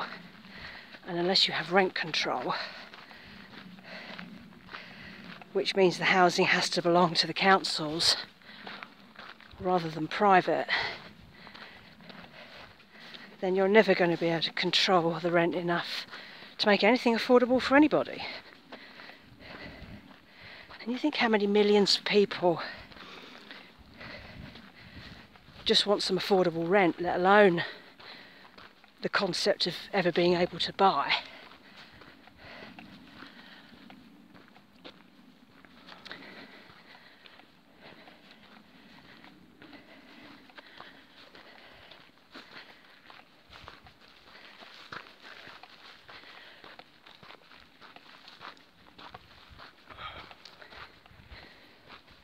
I mean, people like me will never own their own homes. The only way I have any chance at all of owning my own home is if I inherit my parents' house, which is on the cards, but you don't know what's going to happen. My parents have made it very clear that they absolutely never want to go into care. they've made that explicitly to me, and I wouldn't want to do that anyway. I think it's a horrible thing to do. But if you have a situation where you have no choice, you might have to. If there is enough money, you might be able to pay for additional help to come in and help in the home, especially if there are medical challenges that have to be met. But it's whether there's the money to do it.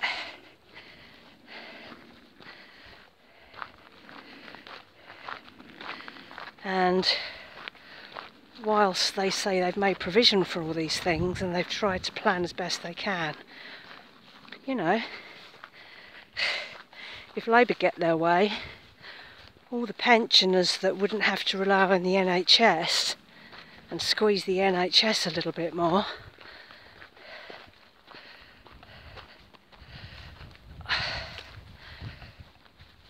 are going to have to rely on that, because Labour wants to take all their money away.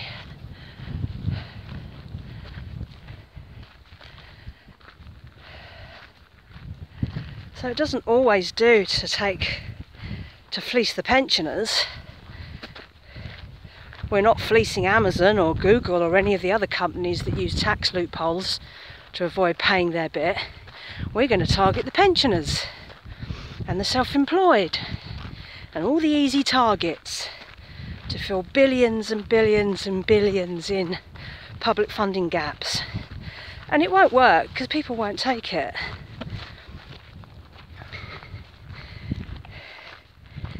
If they take all the money away from pensioners who thought they wouldn't have to rely on the NHS in their elderly years, and then they do, putting more pressure on the NHS, and they end up having to ask for help from their kids, who are probably already pretty broke,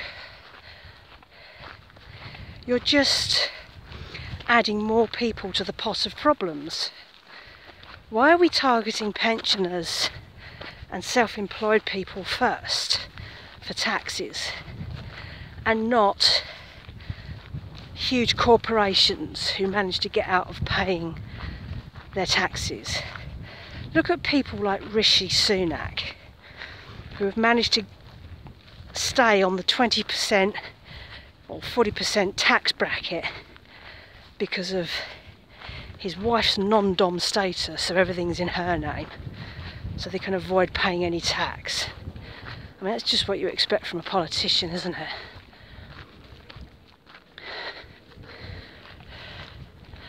I'm going to check my map. That's a reservoir, but it's not one of the reservoirs that I was walking, so I just need to check where I'm going. Okay, so even though I feel like I'm walking way out of my route, I'm actually not. So that's where I've come from. But we are walking in a route that's taking us right around the back of the reservoirs that I passed on the way in, and hopefully will bring us out at Holme.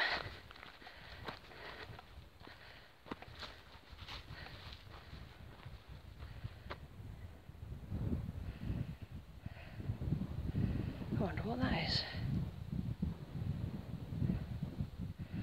Some sort of point for the water? Who knows? Oh yeah, look. Watery. Ooh, look at this. It's a water pipe. Huh, look at that.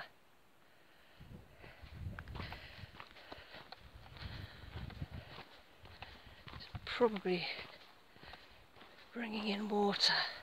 Wow, look at this. So this is what peat erosion does. Look at this peat. Thousands of years old. It's like a sponge. Not a lot of water in that because it's been exposed to the air. But this is what they're trying to repair. Because the peat is so important to life up here. Look at these pipes. It's not very pretty, is it? I don't even think they're that old because they're concrete, look. It's fairly modern concrete. But at least we know what route we're following.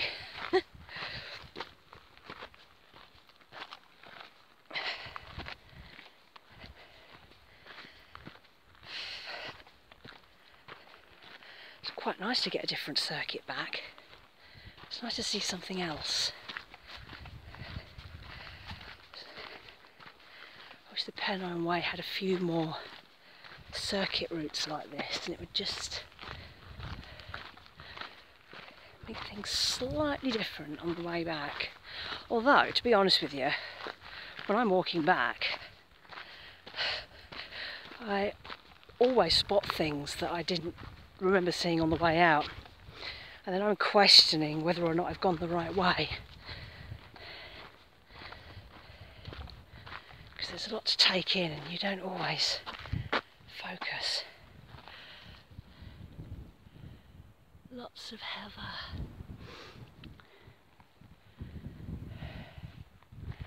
Look at this lovely dark heather. I think it's in the... oh look, there'd be a spider living in there. Hiding in there. There's two of them, look.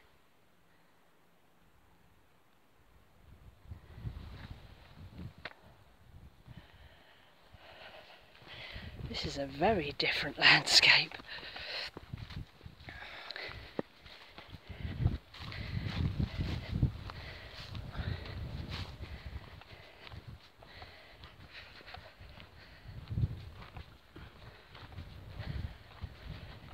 I can still see the tyre tracks from the cyclists I saw earlier.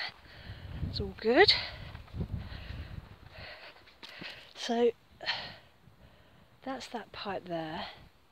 There's that reservoir down there, and now this pipe is kind of working its way back into the ground. Try not to trip over it. Oh, okay. Huh. I don't want to walk across the top, it's too windy. Sure as hell don't want to slip. You might not see anybody for hours and hours out here.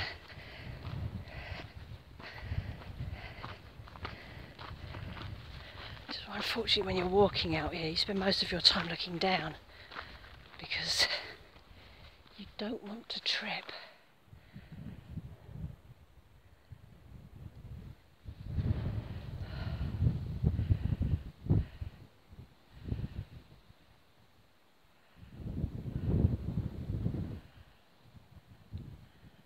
Stoodley Pike wants to be seen from absolutely everywhere.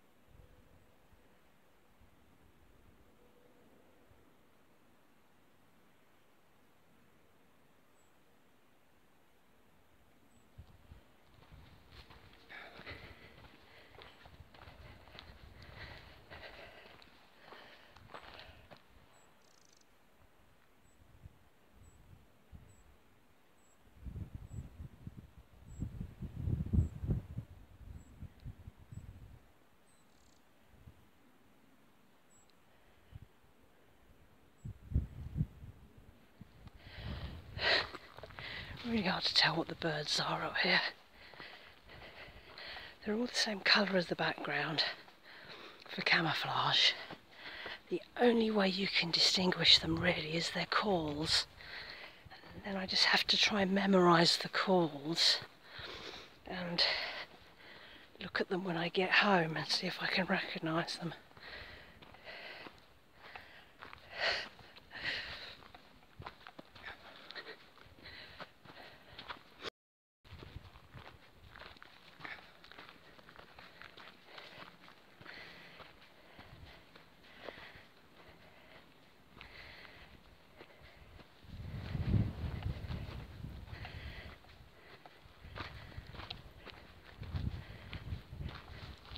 Hey sheep.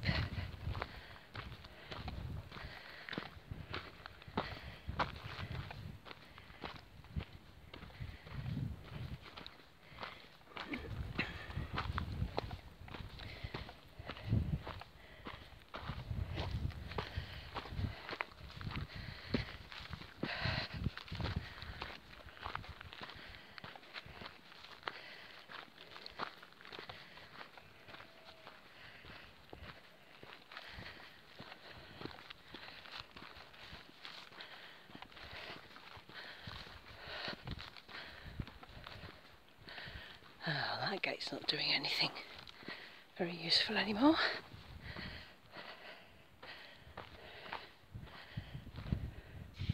That lovely old gnarled wood. All smooth.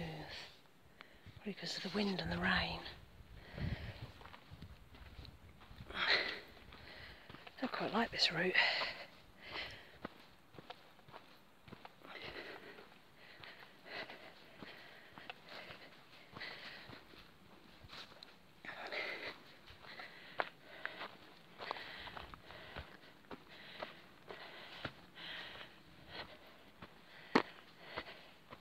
Some of these tracks look like they were made by bigger vehicles.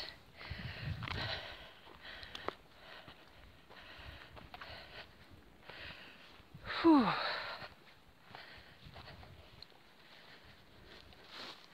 It's a little building there.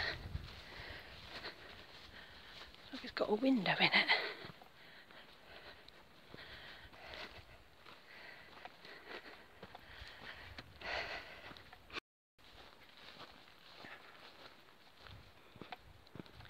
It's a funny little place. I wonder if that was to do with the reservoirs or...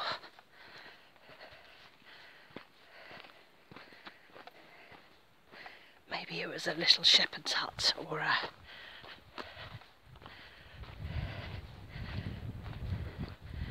hiker's shelter.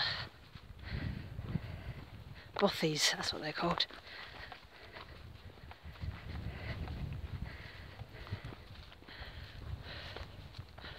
Oh, look at that.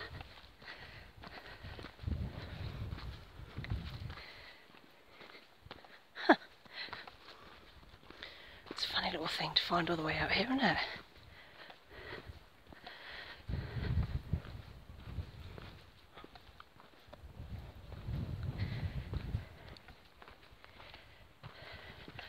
Oh, it's got its own trail. Let's go and have a look at it.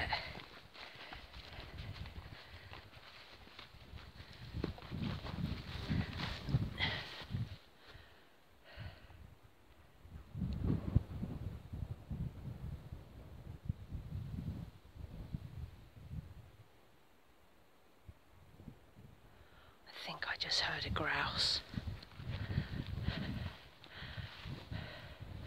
Well, this would not have been somebody's house.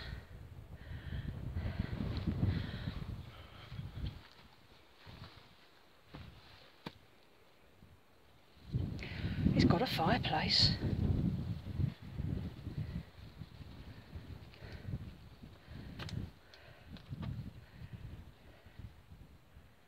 See the fireplace just down there? And I don't know, a big old table? Heavens knows.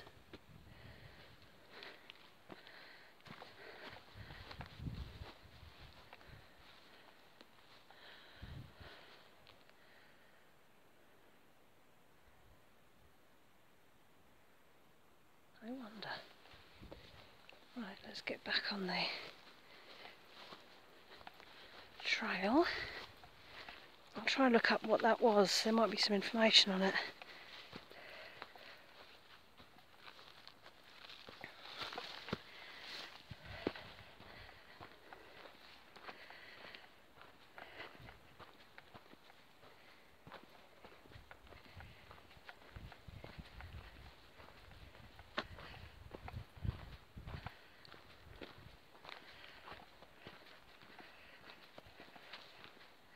I think we would have put in a fair few miles today.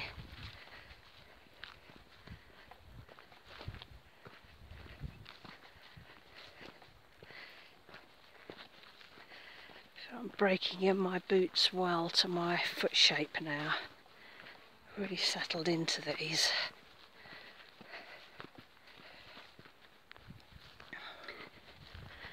I still have some sponge pieces at certain points where I've had blisters before, but I don't know if I need them now. Just being cautious.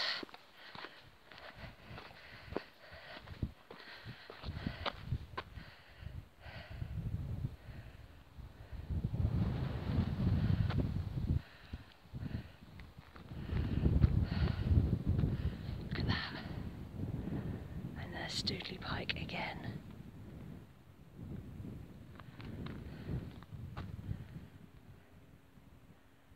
Little house. Right.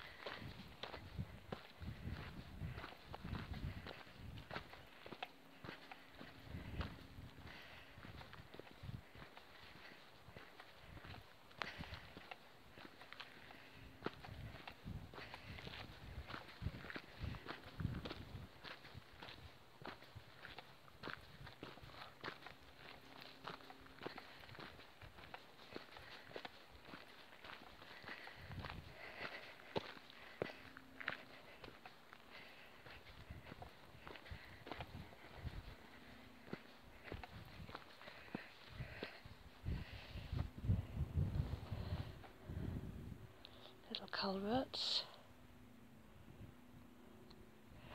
It's weird how no matter where you go there are signs of people building things.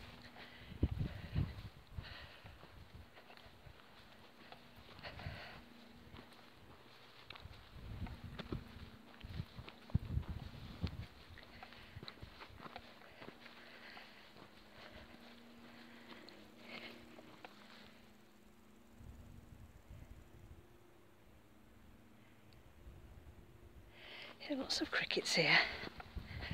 I love that sound. And there's the heather starting to bloom.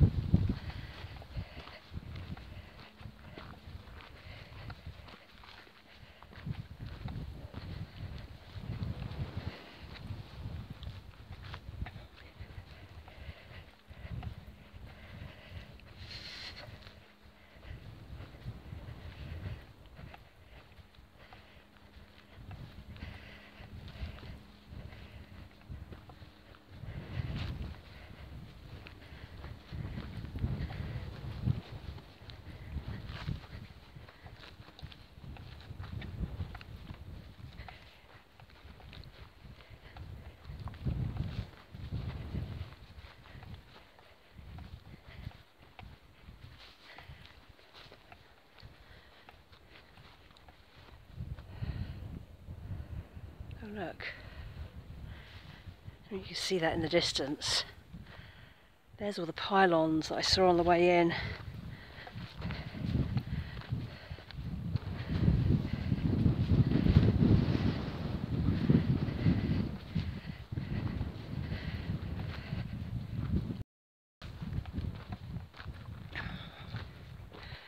This is just fantastic.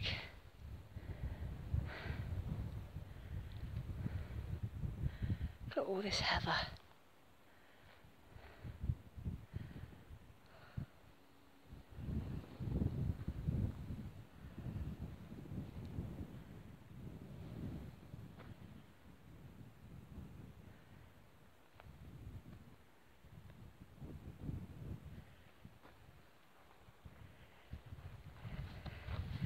I can still see the tyre tracks. They're probably home with their feet up with a cuppa by now. Saw them about 3 hours ago.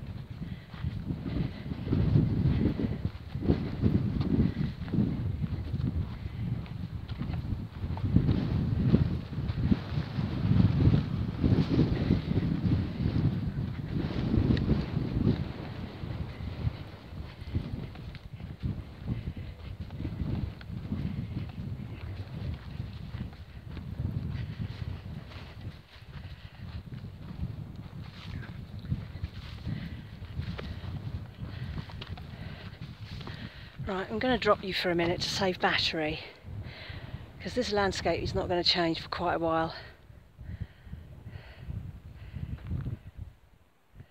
Hope you're enjoying this. It's lovely and breezy up here, so although the temperature's rising, it's lovely and cool. Right, see you in a bit.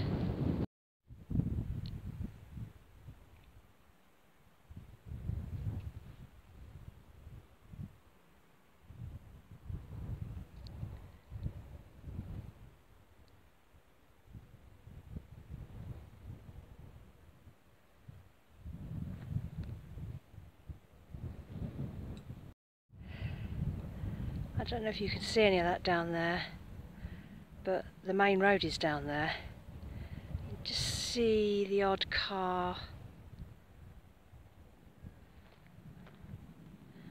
just somewhere out of view. Right around the corner and around the other side will be where my car is. So this has been a nice loop. It's not been difficult, and it's glorious countryside. I keep disturbing small birds.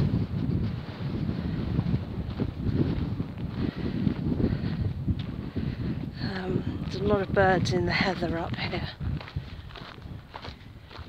ruining their day. Wow, it's windy here. You can probably hear it.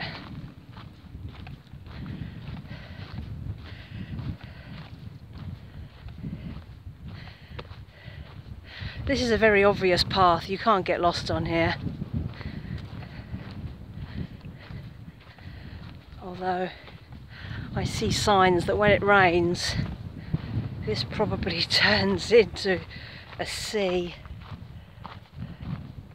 because all the water is running downwards to my left. There's the odd tree coming up.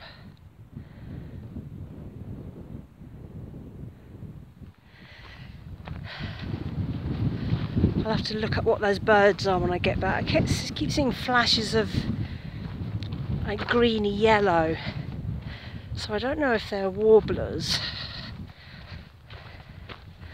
I will look up what lives on the moor when I get back and show you some pictures. These huge rocks.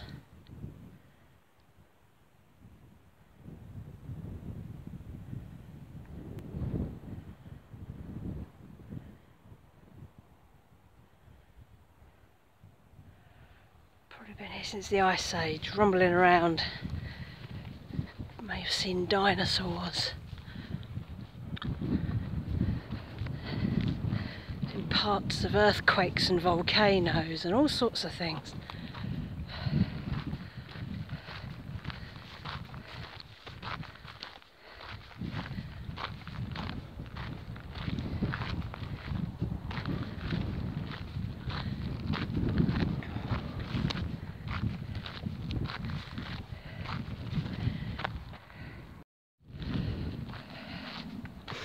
Right, this looks like it's something to do with reservoirs. It's like the end of the trail for the reservoirs.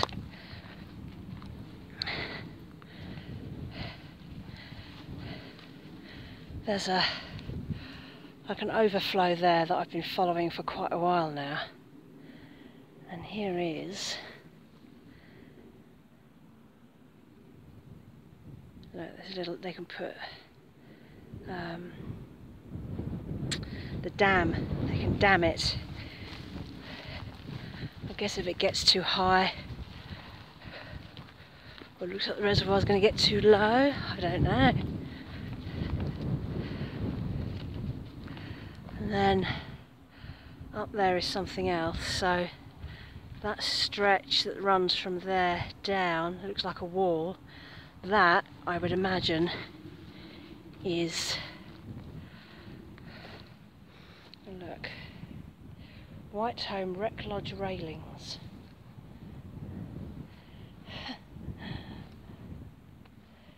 So this must be, oh look, the route's changed.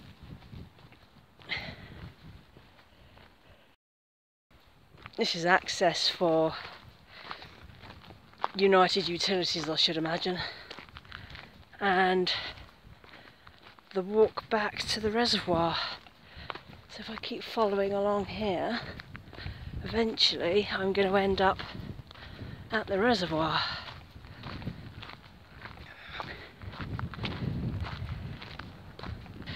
Some moody, rocky outcrops up there, and the ones down here. And then down all the way across there where you can see the pylons is, I suspect, the main road that I drove in on, continuing, I would imagine, towards Leeds, or that direction anyway. I bet there's all sorts of nature living down there in that water. You get a lot of damsels and dragonflies. I've just seen one go past. Which is lovely to see, because you don't see them much in towns and things. These open bodies of water are perfect for them.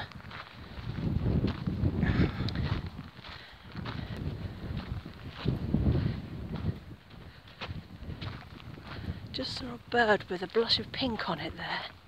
I wonder what that is.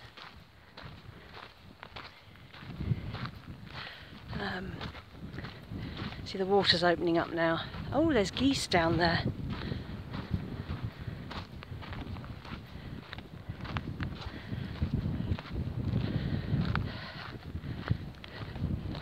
Some Canada geese.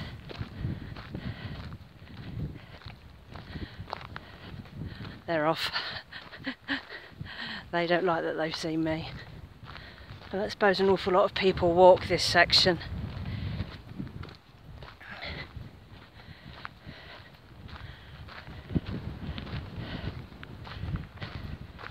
Windy up here, look at that.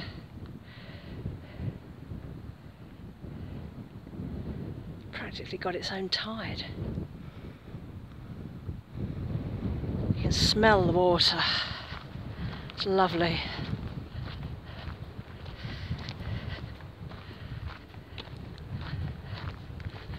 Oh yeah, I can see the reservoir in front of me, just peeking over the top of the brow.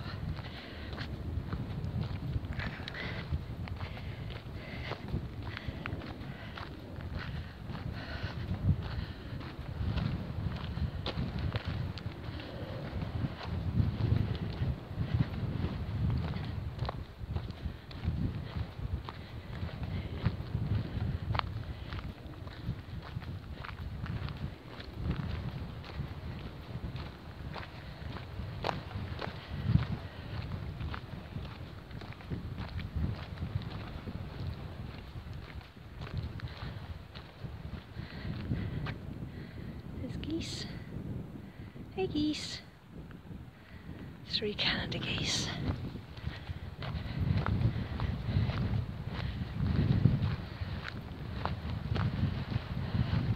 Wow, boy is it windy here.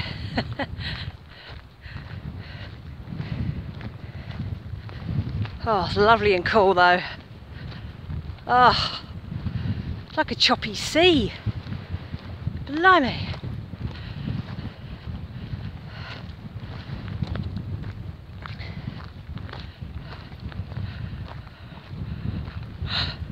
Right, so now I've got to get all the way around the other side of that.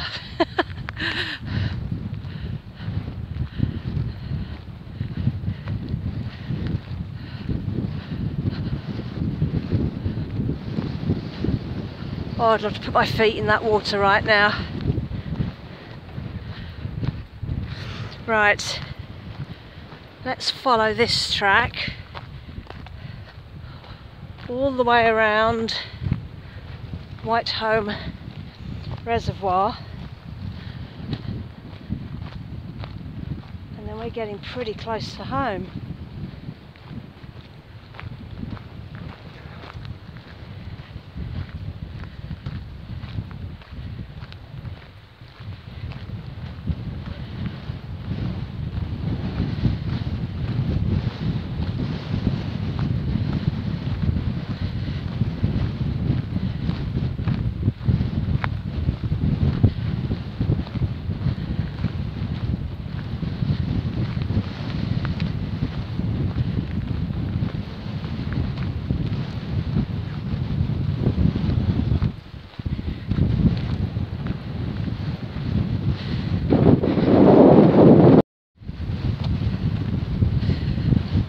Bridge crossing here.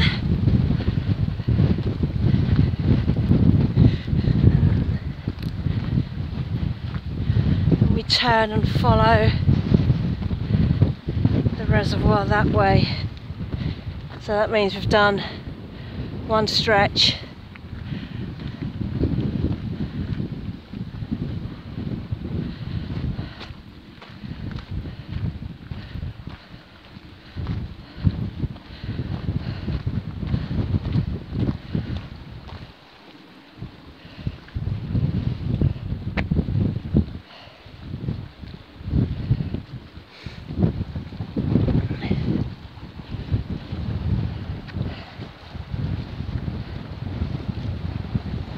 They look like more sluice gates.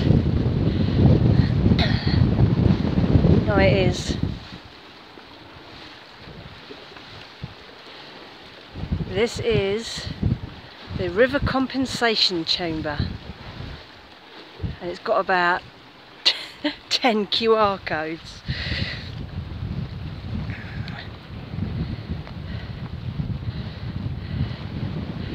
This is Holme. We will keep following. It's really windy, so I'm sorry about how jiggly the camera is. It's a really strong sideways wind.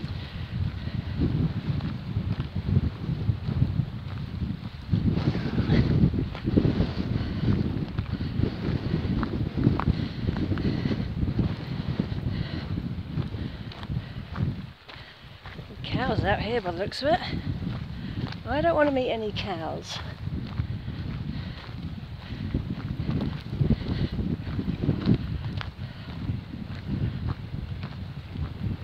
Right, let's keep following this stretch. So, you can see how windy it is. I've reorientated myself with where I am on the map, and of course Holme Reservoir is the one that I didn't see on the way out. I was very close to it, but I wasn't able to actually see it. So that's this reservoir, and that was the one that I thought I had a circuit on. I was looking at Wayland Reservoir, which had a circuit which I couldn't do, but this is the one where I thought there was a walk round it, so I was right the first time. So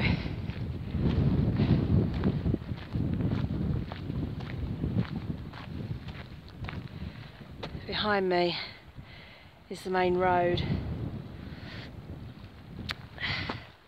Behind me here is the reservoir, and then in front of me, I keep walking and then follow the reservoir round to the right, I should find myself back on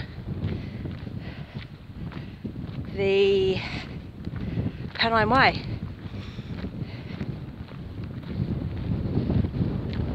I can see people walking in the distance who have obviously taken the other route that I didn't.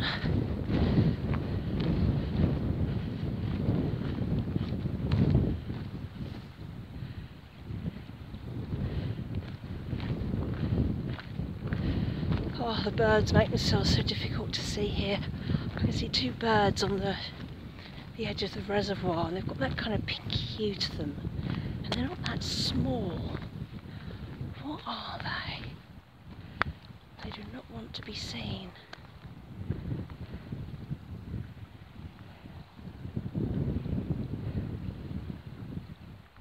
What a pain. My binoculars are right at the bottom of my bag. Now they're off. I knew by the time I get binoculars out they'll be long gone. They're not used to people. But I think I could see enough of them that when I get back, if I have a look at all the pictures of the birds that are associated with this area, I should be able to work out what I was looking at. See, the scenery's completely changed again here.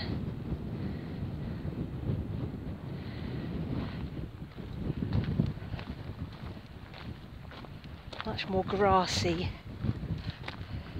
That circuit was really good. I really enjoyed that. I'm pleased I decided to give that a go. That was worth the effort.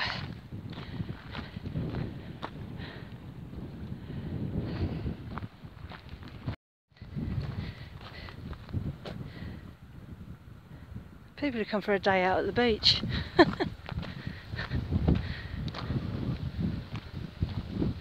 Think of less windy places to be. And here we are, back at the pylon lines. And that goes wherever it goes up there. And then we are going this way, following round that final stretch back to the Pennine Way. And the bridge. More QR codes.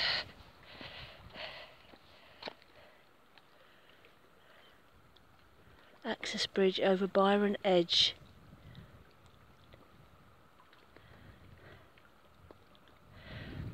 Well, this is quite close to Rochdale, so it's kind of no surprise it says Byron Edge. My camera phone has died, run out of battery. Just going to show you a couple of things. Look, little sandy bits of beach here. It says danger, no swimming, but it doesn't say you can't sit on the beach. And I don't know if you can see it, but out there, there's a rocky outcrop right in the middle of the reservoir. And I'm going to look that up when I get back, because people and villages and habitation, and they just turfed everyone out and flooded everything. So that might be the remnant of a wall from a farmer's field or something. So there is the Light Hassels Reservoir and the Pennine Way that I was on this morning. That's how close I was to the other reservoir.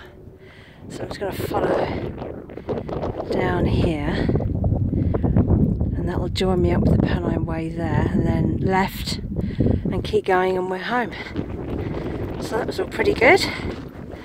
That'll work pretty well. That's a good circular route, but I've done a lot. That mileage looks huge. I'll talk you through it when I get back. I've ended up back at that cute little bridge that I saw on the way in, and I'm going to go and have a look at the text that's on that stone, the rain stone. So let's have a look at that. That stone is just the big one there. So we'll follow the little track that runs along here and we'll go and see what that says. So here's the rain stone.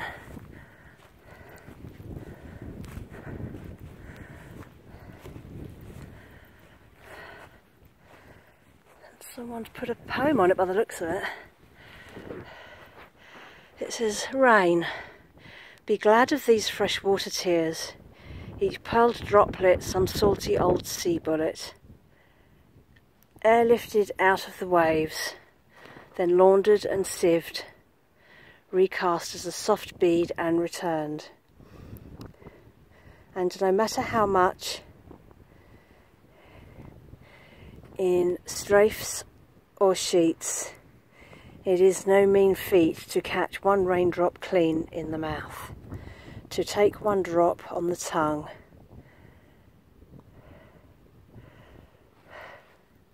Fasting cloud pollen, grain of the heavens, raw sky, let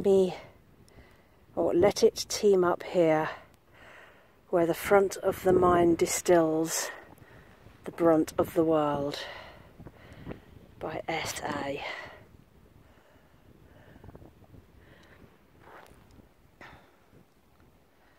Fabulous texture of that stone, absolutely glorious. I'll get some backgrounds to this piece of text.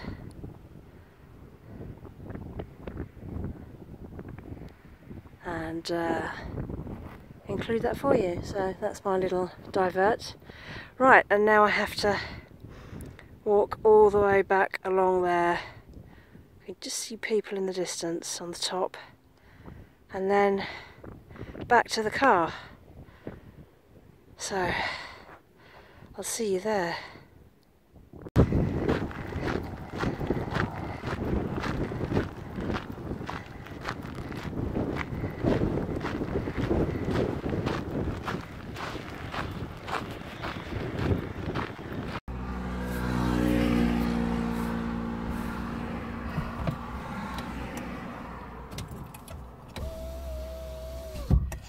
I'm back at the car, very windswept.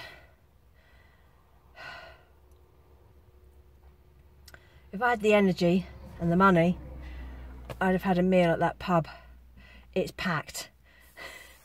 People clearly come from miles around to eat here, and maybe because they've just had a walk. And maybe next time I'm here, maybe I'll come back out at some point, do a shorter walk and treat myself to a spot of lunch. But that's not happening today. It's 2:30, so this has been a much longer hike than I was expecting. Just going to have a quick look at the numbers. I've done 9.86 miles. It took me 4 hours and 20 minutes. And I've done just over 24,000 steps. No wonder I'm knackered. It's not been horrifically bad because the weather's been very cool and the route was pretty flat, but taking that that reservoir circuit really added the mileage. I'll do you a route map so you can see where I actually went today. I would definitely love to come up here and eat here. It's busy, which means that this place must be good. And I could come up here and do a short walk. I could maybe go up that way and fill in that gap towards Blackstone Edge, Trig Point, which is where I stopped. but it's not happening today. I just want to go home. What else? I've got to eat my other pear. I had a pear and a banana en route, and my cheeky drink of choice was this 7-Up, which I got free the other day, which I'm going to finish up now because I won't drink it when I'm home.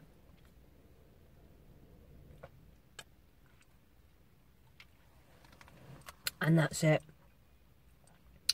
I think the weather is on the turn tomorrow, and frankly, I don't even have the energy to think about any more hikes, let alone do any. So yeah, that's going to be it for... That's it for today. Wow. Right, I'm going to have my snack, have some water, and then head home. So I hope you enjoyed whatever I show you here. I'll add all the bits of information along the way that I can find. Just charging my other phone, it completely died on that route back, so the last bits are done on my regular phone, which I always keep as emergency battery anyway.